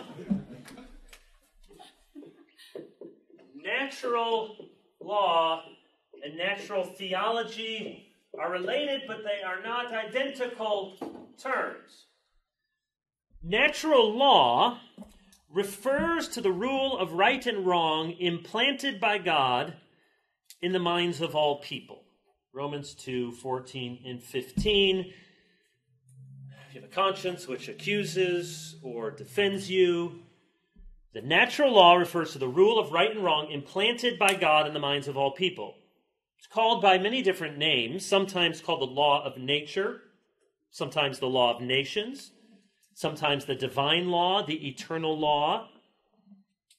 The point, natural law is God's law. If it's called the law of nations, the law of nature, don't think we're talking about something that exists independent of God, autonomous from God. It is God's law, even if it is a law ascertained by reason and observation and conclusions deduced from those principles, rather than from the study of Scripture. So natural law is God's law, deduced from observation in the world, from the constitution of the human mind, the conscience bearing witness. The Ten Commandments are a divinely revealed summary of the law of nature. So I don't say the Ten Commandments are based on the law of nature. The law of nature is a way to communicate to us the moral law more clearly revealed in the Ten Commandments. That's natural law. I understand that the concept can be abused, understand that it can be understood by some in a way that sets apart human autonomy, but I also believe that it is useful and has been a very important part, not only in the broader great tradition, but in the Reformed tradition. And I think there are natural law sorts of arguments to be made. Not that we set aside Scripture, but that natural law. So this is often the case when you talk about gender and sexuality. Evangelicals far outpace Catholics, for example, typically in getting good exegetical arguments down and knowing where to go. Sometimes, however, we're a bit truncated in trying to make natural law sorts of arguments. I'll give you an example that I'll just speak of euphemistically because it is not pleasant to think about. Monkeypox. Monkeypox is 90% among men who have sex with men. And men have sex with men is normally anal sex. Say, okay, where are the Bible verses that say that's not right? Maybe you can try to get some. Well, you can make a natural law argument would say something like, doesn't nature itself teach you that God designed the male organ to be in the female organ in a way that produces life. That says something about the design of sexual organs. Male on male sex is putting the male organ designed to produce life into a part of the body that sends out death, sends out excrement, sends out what is rubbish. That's a natural law. We should not be surprised the way God designed human beings, that there would be the sort of results we see from such behavior. So sometimes when it comes to making those sorts of arguments, we get hamstrung thinking, I gotta find a verse.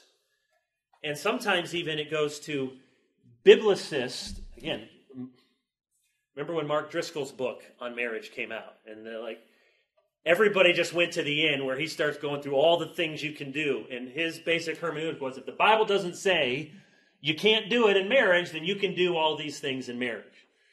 Rather than including what I just described.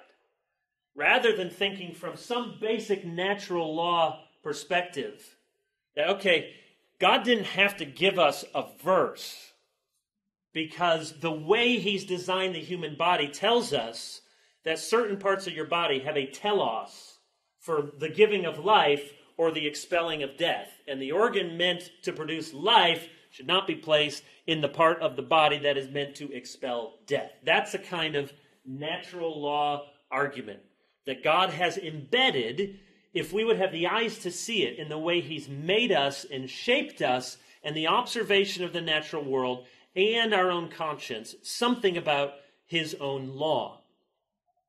Natural theology, then, related but not identical, is the philosophical study of what can be known about God apart from special revelation. So that's the key. What can be known about God apart from special revelation? The Bible itself teaches that we can know something about God, that he exists, what he is like, what he requires, and we'll turn to some of those verses in a moment. All this can be known imperfectly and insufficiently for salvation because God reveals such knowledge to his creatures by way of natural revelation. Natural theology then refers to the knowledge of God that can be known by reason and by the light of nature. Here's how Archibald Alexander, first professor at Old Princeton, says natural theology, quote, consists in the knowledge of those truths concerning the being and attributes of God, the principles of human duty, and the expectation of a future state derived from reason alone. I wrote a paper on this that came out in the Westminster Theological Journal about a year ago, and I traced from Junius to Turretin to Pictet to Witherspoon, Archibald Alexander, Charles Hodge, A.A. Hodge, B.B. Warfield, and showed, though there's differences to be sure, they all have a category of natural theology, and in fact, some of them have quite an expansive list of doctrines that they think can be known by natural theology. Typically, theologians have argued that this natural knowledge is both innate and acquired. Those are the typical categories you find Turretin and others. Innate, meaning there is a knowledge implanted in us by God. Think of Ecclesiastes, eternity written on our hearts. Calvin's doctrine of sensus divinitas, a sense or a seed of divinity. So innate and acquired, that is deduced by rational observations of the works of creation. So an appeal to the conscience is innate. What I just did talking about the human body would be acquired. Acquired knowledge is often further divided into three parts. See the scholastic methodology coming out here as there's always further delineations. So we can acquire this natural theology by way of investigating creation, studying human nature, and observing the works of providence. creation, human nature, and the works of providence. So we look at how God created things, the stars and the sky and the beauty. Creation tells us something about God and his character and his majesty. We can look at human nature. So one of the main arguments that you can find Turretin and Pictet and Witherspoon, all those guys would make, for example, about the cross, is that they'd say, look at human nature understands that there's some guilt to be removed. Don't you find across the world, wherever you go, people and their religions have sacrifices? They always have some kind of sacrifice. That's to look at human nature and to understand there's something in us that understands we're not okay and we need some sort of absolution. And in fact, you might even say, well, okay, that worked in the 18, 17, 1600s. That doesn't work today among our... Well, doesn't it? Isn't a lot of what you find in the modern environmental movement? There's a right way to understand that creation care is a good Christian thing.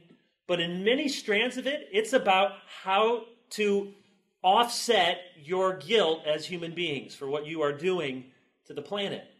How can you expiate that sin? How can you get rid of what you have done as polluters and destroyers?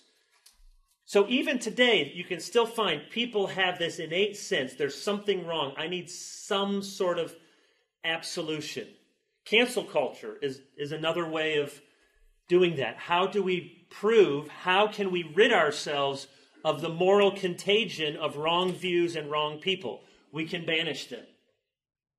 Oh, you look at those people in the ancient world in the Middle Ages are banishing people. They're killing people. And can you imagine? Crowds would gather in the public square to watch a heretic be hung. I can't believe what people are like. Oh, they're the same. The square is online, and it's a digital hanging instead of a literal one. I suppose that's some matter of progress. Although some people might say the real one would get it over more quickly. The same sort of... So those are arguments by human nature and then providence. Seeing the way God... This is where most of us are very reticent to make providential arguments. But they did it all the time and argued from victories and defeats and what God was doing in the world to teach them something. So some great catastrophe might teach them about the limits of human knowledge or human rebellion. They were seeing that God was trying to teach them things through this acquired knowledge. Natural theology, it's true, has been held in suspicion by some Protestant theologians over the past century in particular. But most theologians throughout the history of the church have believed in the positive and apologetic purposes of natural theology. From the classical tradition of Augustine, Anselm, and Aquinas to early Reformed thinkers, and you'll just find these names in the book you're reading: Calvin, Bullinger, Junius, Wolfgang Musculus, that's a strong name, Peter Martyr Vermigli, William Perkins, Amandus Paulinus, James Ussher, William Twist, Samuel Rutherford, Thomas Goodwin, to the old Princeton line: Turretin, Pictet, Witherspoon, Alexander, Hodge, Warfield. They affirm natural theology. As divine image bearers, we have the capacity, even after the fall, to know true things about God. So here's Hodge. This is why, quote, the sacred writers, in contending with the heathen, appeal to the evidence which the works of God bear to his perfections. And so Hodge says, after that in his systematic theology, quote, it cannot therefore be reasonably doubted that not only the being of God, but also his eternal power and Godhead are so revealed in his works as to lay a stable foundation for natural theology. If you have this from last week, just look at this, just to remind you, You notice where natural theology is on this chart. It is under the side of true theology. True ectypal theology, and notice very importantly, for Turretin, it's under the category of revealed theology. So Turretin thinks of revelation. This is not, natural theology is not man independent from God, pretending like God doesn't exist, just thinking himself as a measure of his human autonomy to theological conclusions. Turretin understands natural theology is one way that God reveals himself to us. He reveals himself innately and acquired, creation, human nature, and providence. So it is a type of revelation. It is a type of true theology. It is not clear. It is not saving. It will be much more clear if it's read through the lens of supernatural theology. So there's no question as to which is inferior and which is superior. But natural theology is a category of true, revealed, ectypal theology.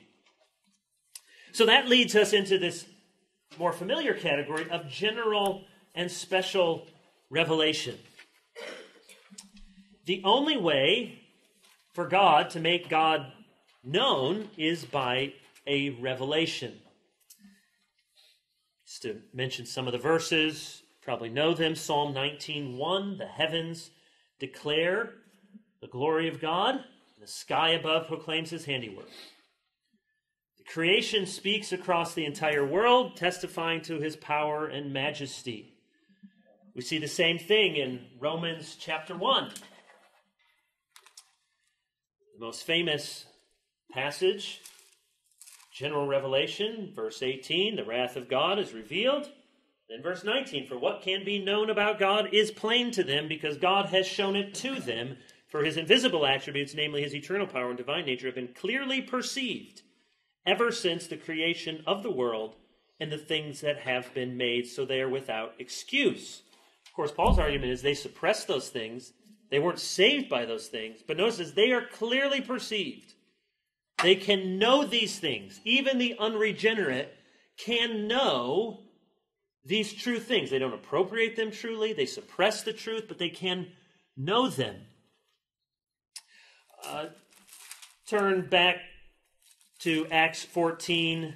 I won't read these passages. You've probably seen this before.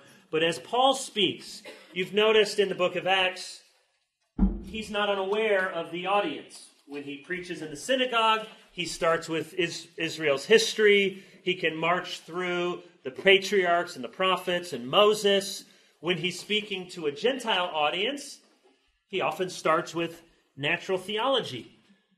Acts 14:15, men, why are you doing these things? We also are men of like nature with you. We bring you good news that you should turn from the vain things to a living God who made the heaven and the earth and the sea and all that is in them. In past generations, he allowed all the nations to walk in their ways, yet he did not leave them without witness. For he did good by giving you rains from heaven and fruitful seasons, satisfying your hearts with food and gladness. Isn't that engaging in some natural theology? He's appealing to general revelation. You know something about God. Hasn't God taken care of you? He's given you harvest. He's given you food. In a more elaborate way, you turn over to Acts 17, his famous speech at the Areopagus. He quotes from some of their poets. He does the same thing in verses 22 through 31. I won't read it to you there, but you know he starts with the altar inscribed to the unknown God. He doesn't stop there. He says, what you worship as unknown, I'll declare to you. And again, because he's speaking to a pagan audience, he doesn't start with Abraham and Isaac and Jacob. He starts with what they can see. They can see temples. And so he says, yeah, God doesn't need human temples. He doesn't need anything. He gives to man life and breath and everything. That'd be a good name for a podcast. Life and books and everything. Now you know where it came from. They seek God. They feel their way toward him. and he quotes from their poets. He's showing that in the very revelation of creation, they can know something, that there is a God, but of course, this knowledge is not enough to save. It's important to understand general revelation is a gracious act of divine condescension. It does not make known the way of grace, but it is a condescension nonetheless. Here's Westminster 1:1. Although the light of nature and the works of creation and providence, and you see, light of nature, works of creation and providence, pulling in the same threefold categories that were very common in the Reformed tradition. Although the light of nature, the works of creation and providence do so far manifest the goodness, wisdom, and power of God so as to leave men inexcusable, yet they are not sufficient to give that knowledge of God and of his will which is necessary unto salvation. So that's general revelation. It does something, but it's not enough. We need special revelation. It's worth pointing out in the Westminster Confession of Faith, the phrase light of nature occurs 5 times. 1:1, 1:6, 10:4, 24, 21:1. You don't need to know that for the test, but if you want it again, 1:1, 1:6, 10:4, 24, 20.4, and 21:1. And it occurs 3 times in the Westminster Larger Catechism, questions 2, 60, and 151. The phrase light of nature in the confession is used in contrast to the light of the Word.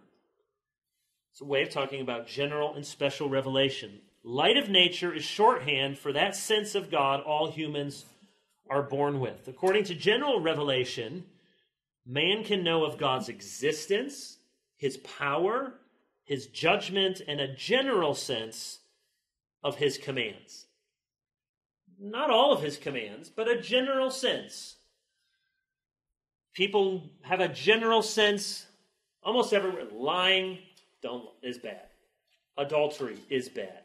Murdering innocent people is bad. Not telling the truth is bad. All of these things by the light of nature. Supernatural theology is necessary for man to know how to be justified before God, how to be reconciled. So our knowledge of God is twofold, sometimes called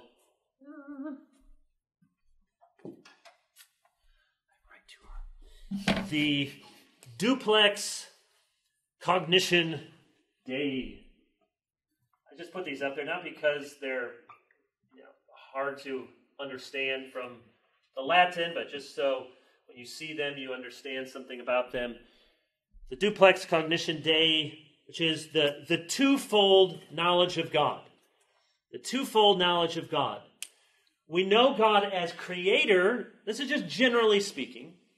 We know God as creator by general revelation, natural theology, and we know him as redeemer by special revelation. Obviously, special revelation also teaches all sorts of things about God as creator. But that's generally, so this twofold knowledge of God, general revelation, roughly speaking, we can know God as creator, but we need special revelation in order to know God as our redeemer, how to be saved. And you see this, Psalm 19. The heavens declare the glory of God, but you know the second half of the psalm is that the law of God is perfect, the testimony of the Lord is sure, the word of the Lord is more to be desired than gold, it enlightens the eyes. You see the basic distinction in Psalm 19 between general and special revelation. General revelation declares there's a God, and he made the world, but you need the law of the Lord to revive your soul. A Christian understanding of general and special revelation provides a basis for science, and it limits science at the same time. Here's what I mean. Because the world reveals God, and we believe that we can know something of his creativity and order, we believe we can study, we can analyze. We have the groundwork for using telescopes and microscopes and analyzing things and using the human brain. We believe that there is truth to be acquired. There's an objective universe that can be the subject of evaluation and investigation. That's the groundwork for science. There are spiritual truths to be seen from the telescopes that see to distant galaxies and to the microscopes that show us the inner workings of the human body.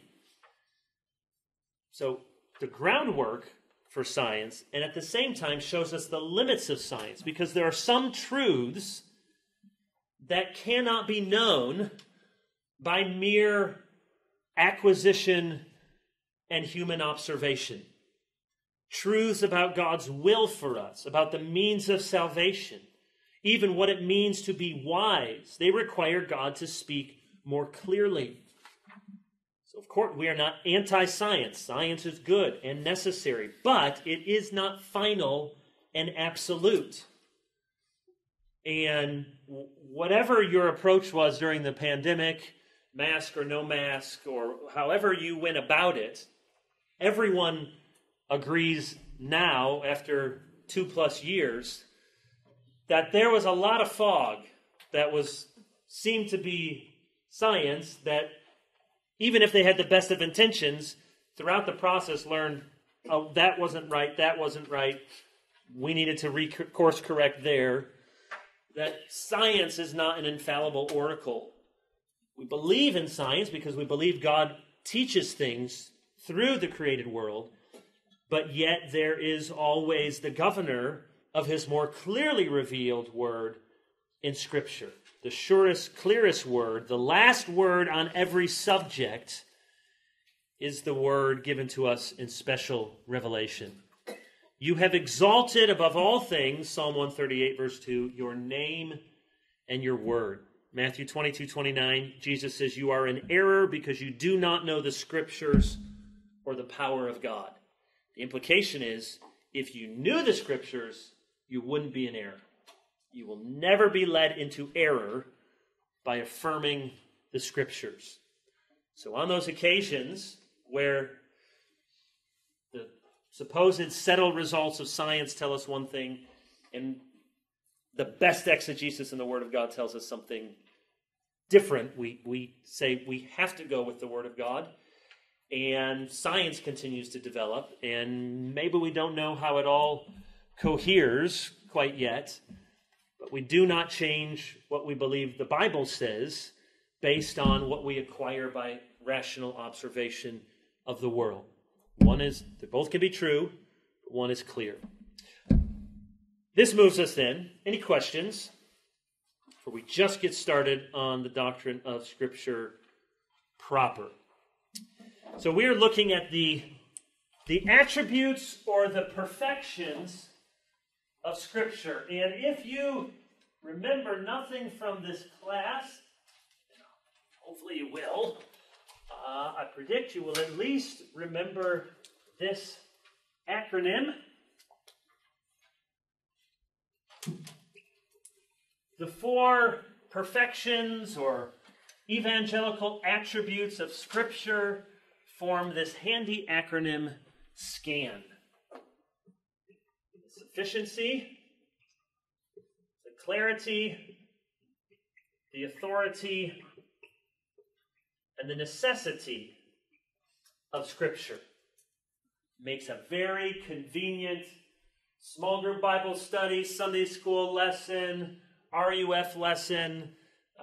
You don't give the 2-week version, you can give the 20-minute version, but SCAN. Really helpful, easy to remember. You can get your college students, your adult Sunday school class to think about Scripture, these 4 things: sufficiency, clarity, authority, and necessity. And we're just going to dip in a little bit here before our time is up, and we'll do most of this for next week. One way to affirm these 4 things is to say the Bible is final, the Bible is understandable, the Bible is necessary, and the Bible is enough. So the Bible is final. Okay, you get this? The Bible is necessary. The Bible is understandable. And the Bible is enough.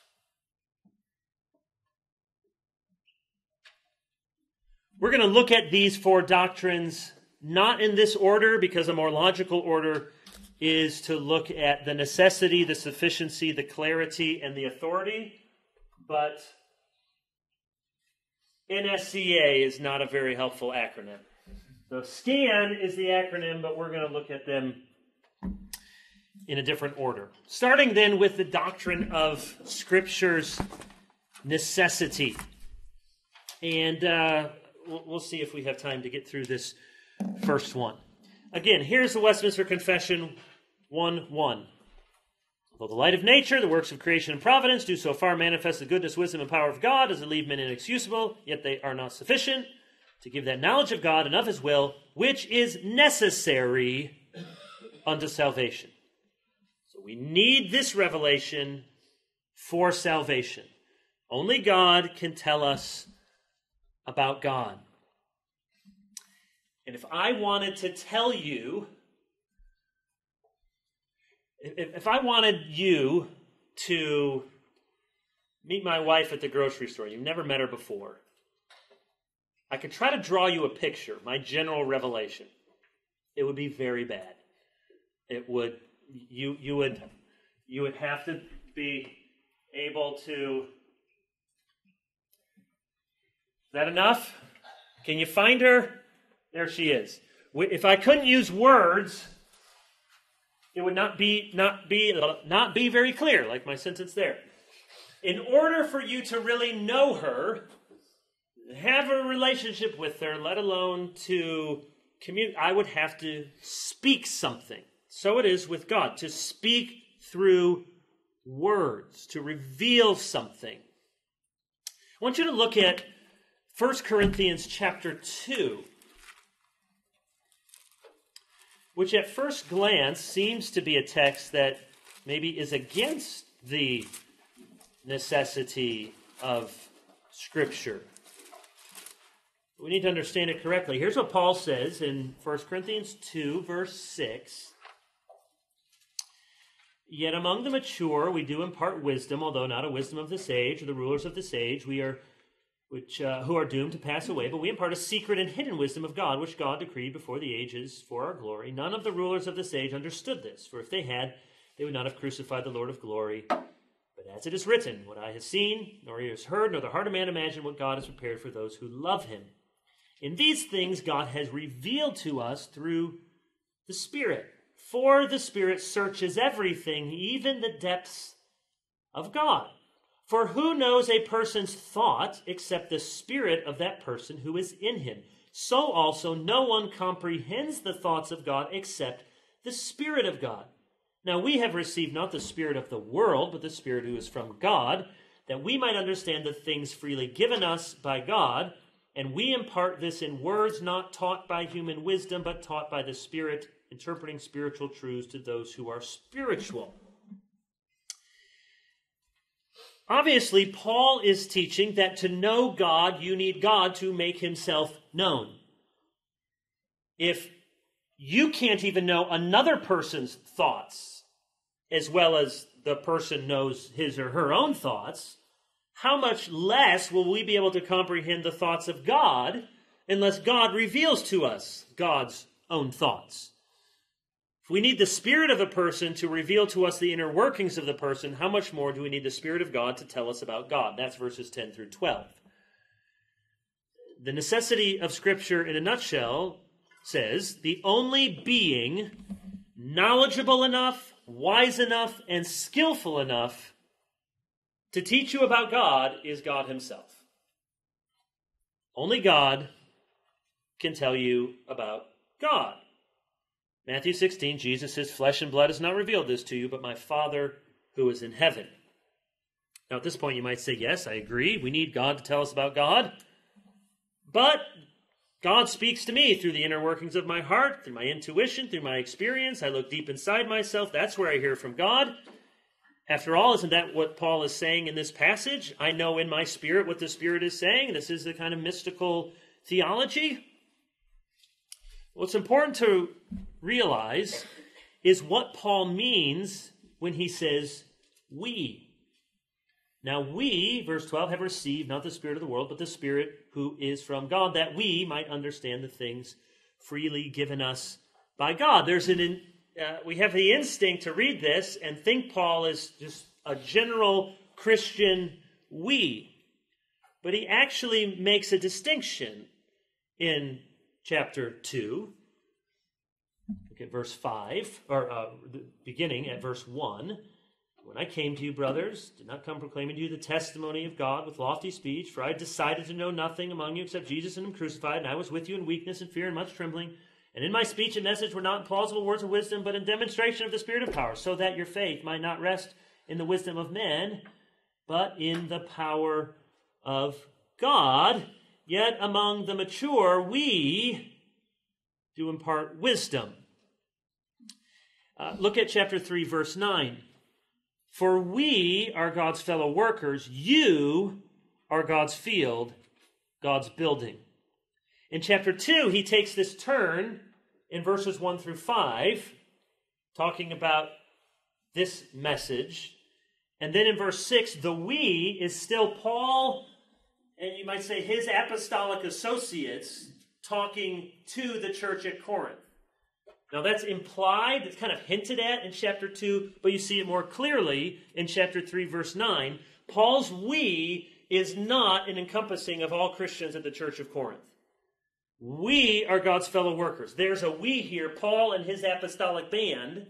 You, Corinthians, are God's field, God's building. Every believer receives the Spirit. Each of us need the Spirit to understand, but Paul is first of all talking about the revelation he has from the Spirit that he is passing on to the Corinthians. Well, we'll have to come back to this in more detail next week, and we'll have a chance to circle back to John 16, when Jesus promises the Holy Spirit, and when he promises that the Spirit will come to lead you into all truth. People sometimes want to appropriate that as, that's God's promise. The Spirit's going to teach me everything. Spirit's going to tell me what to major in. Spirit's going to tell me where to live. Spirit's going to tell me who to marry. Well, no, the all things there must be determined by the context, and it's all the things about Christ's person and work. And the you must be determined by the context. The Holy Spirit will lead you. John 16 is the upper room discourse. He's talking to the apostles. It's a promise for the apostles to receive the inspiration of the Holy Spirit to enable them to teach the things of God. Why is it that the apostles went from bumbling, stumbling, hardly getting anything right to writing our New Testament? It's because they received the Spirit and because this is what Jesus had promised. All that's to say that the we here in 1 Corinthians 2 is not Paul laying out a mystical approach to God's Spirit is going to get up, wrestle with your spirit, and teach you things. It's Paul talking about him and his apostolic band, that they are given by the Spirit this word from God, which then they will teach to others also. This is how the apostles understood their ministry. Oh, a page of my Bible fell out. Don't take any pages out of your Bible. That's not what this lecture is about. 1 Thessalonians 2:13. We thank God constantly for this, that when you received the word of God, which you heard from us, you accepted it not as the word of men, but as what it really is, the word of God. They understood that what they were saying was the word of God. Revelation chapter 1, the revelation of Jesus Christ, which God gave him to show his servants the things that must soon take place, he made known by sending his angel to his servant John, who bore witness to the word of God and to the testimony of Jesus Christ, even to all that he saw. They understood in a unique sense that they were given this word from the Spirit to then communicate to others. This means, again, I'll reiterate this next week, but please don't ever fall for, this happens every half generation. I thought it was gone, and I saw it pop up again. Somebody had in their Twitter bio or something, red letter Christian. I'm not against the, okay, this one doesn't have it. I got lots of Bibles that have red letters in it. Fine, you don't have to throw those out. That's not why I ripped this page out of my Bible.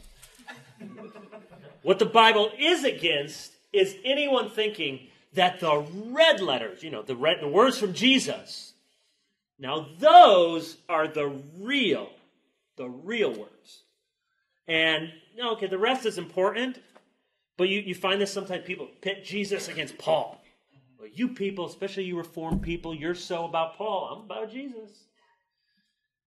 That is a false, let me quote D.A. Carson, okay? Damn all false dichotomies to hell. He said it, and he meant the words. It's not a swear word when you mean it in that way. Because that's a false dichotomy. It's not true. All of the words are inspired words. Jesus himself said the Holy Spirit will come and lead you into all truth. He will reveal to you what has been given to me. So Jesus would say, what do you mean? You're in my words. And then Paul's words. As if the Holy Spirit was not giving to John and Peter and Paul my very words to say. It's the same Spirit. Already in Corinth, we see, in Corinth you might say is the most charismatic of the churches dealing with these. You already see that impressions are not the final authority for religious truth. You see this, for example, just turn over to chapter 14, 1 Corinthians 14, 37. If anyone thinks he is a prophet or spiritual, he should acknowledge that the things I am writing to you are a command of the Lord. If anyone does not recognize this, he is not recognized. Paul's saying, you got your senses, your spiritual gifts. I'm telling you, I am speaking with more authority than what you're doing. Which is why he turns in chapter 15, I would remind you of the gospel I preached to you, which you received, in which you stand. Do you see the very clear distinction? At the end of chapter 14, he's talking about sifting prophecy and discerning and learning from and weighing things. Then he turns to his authority and he says, no, I'm not asking you to weigh and consider and debate and discern. I'm asking you to receive. Because I've received this, and now I'm passing it on to you that you might receive. Here's how Bavinck explains it. We'll be done. Naturally, as long as the apostles were alive and visited the churches, no distinction was made between their spoken and written word. Tradition and scripture were still unified. But when the first period was past and time distance from the apostles grew greater, their writings became more important, and the necessity of the writings gradually intensified. The necessity of Holy Scripture, in fact, is not a stable but an ever-increasing attribute. That's right. Bavinck's point is, when you read the New Testament, the necessity of Scripture is still a growing attribute. Why? Because you have the apostles. Special revelation can come to you in the mail. Special revelation can come to you with a personal visit from the apostles. But as the apostles die, and even while they're still alive, their writings become more and more necessary. And the church instinctively realizes, we'll see this when we talk a little bit about the canon, that they now draw from the memoirs of the apostles, as Justin Martyr puts it. People talk today about spirituality as if it was generated by concentrated attention on your inner self.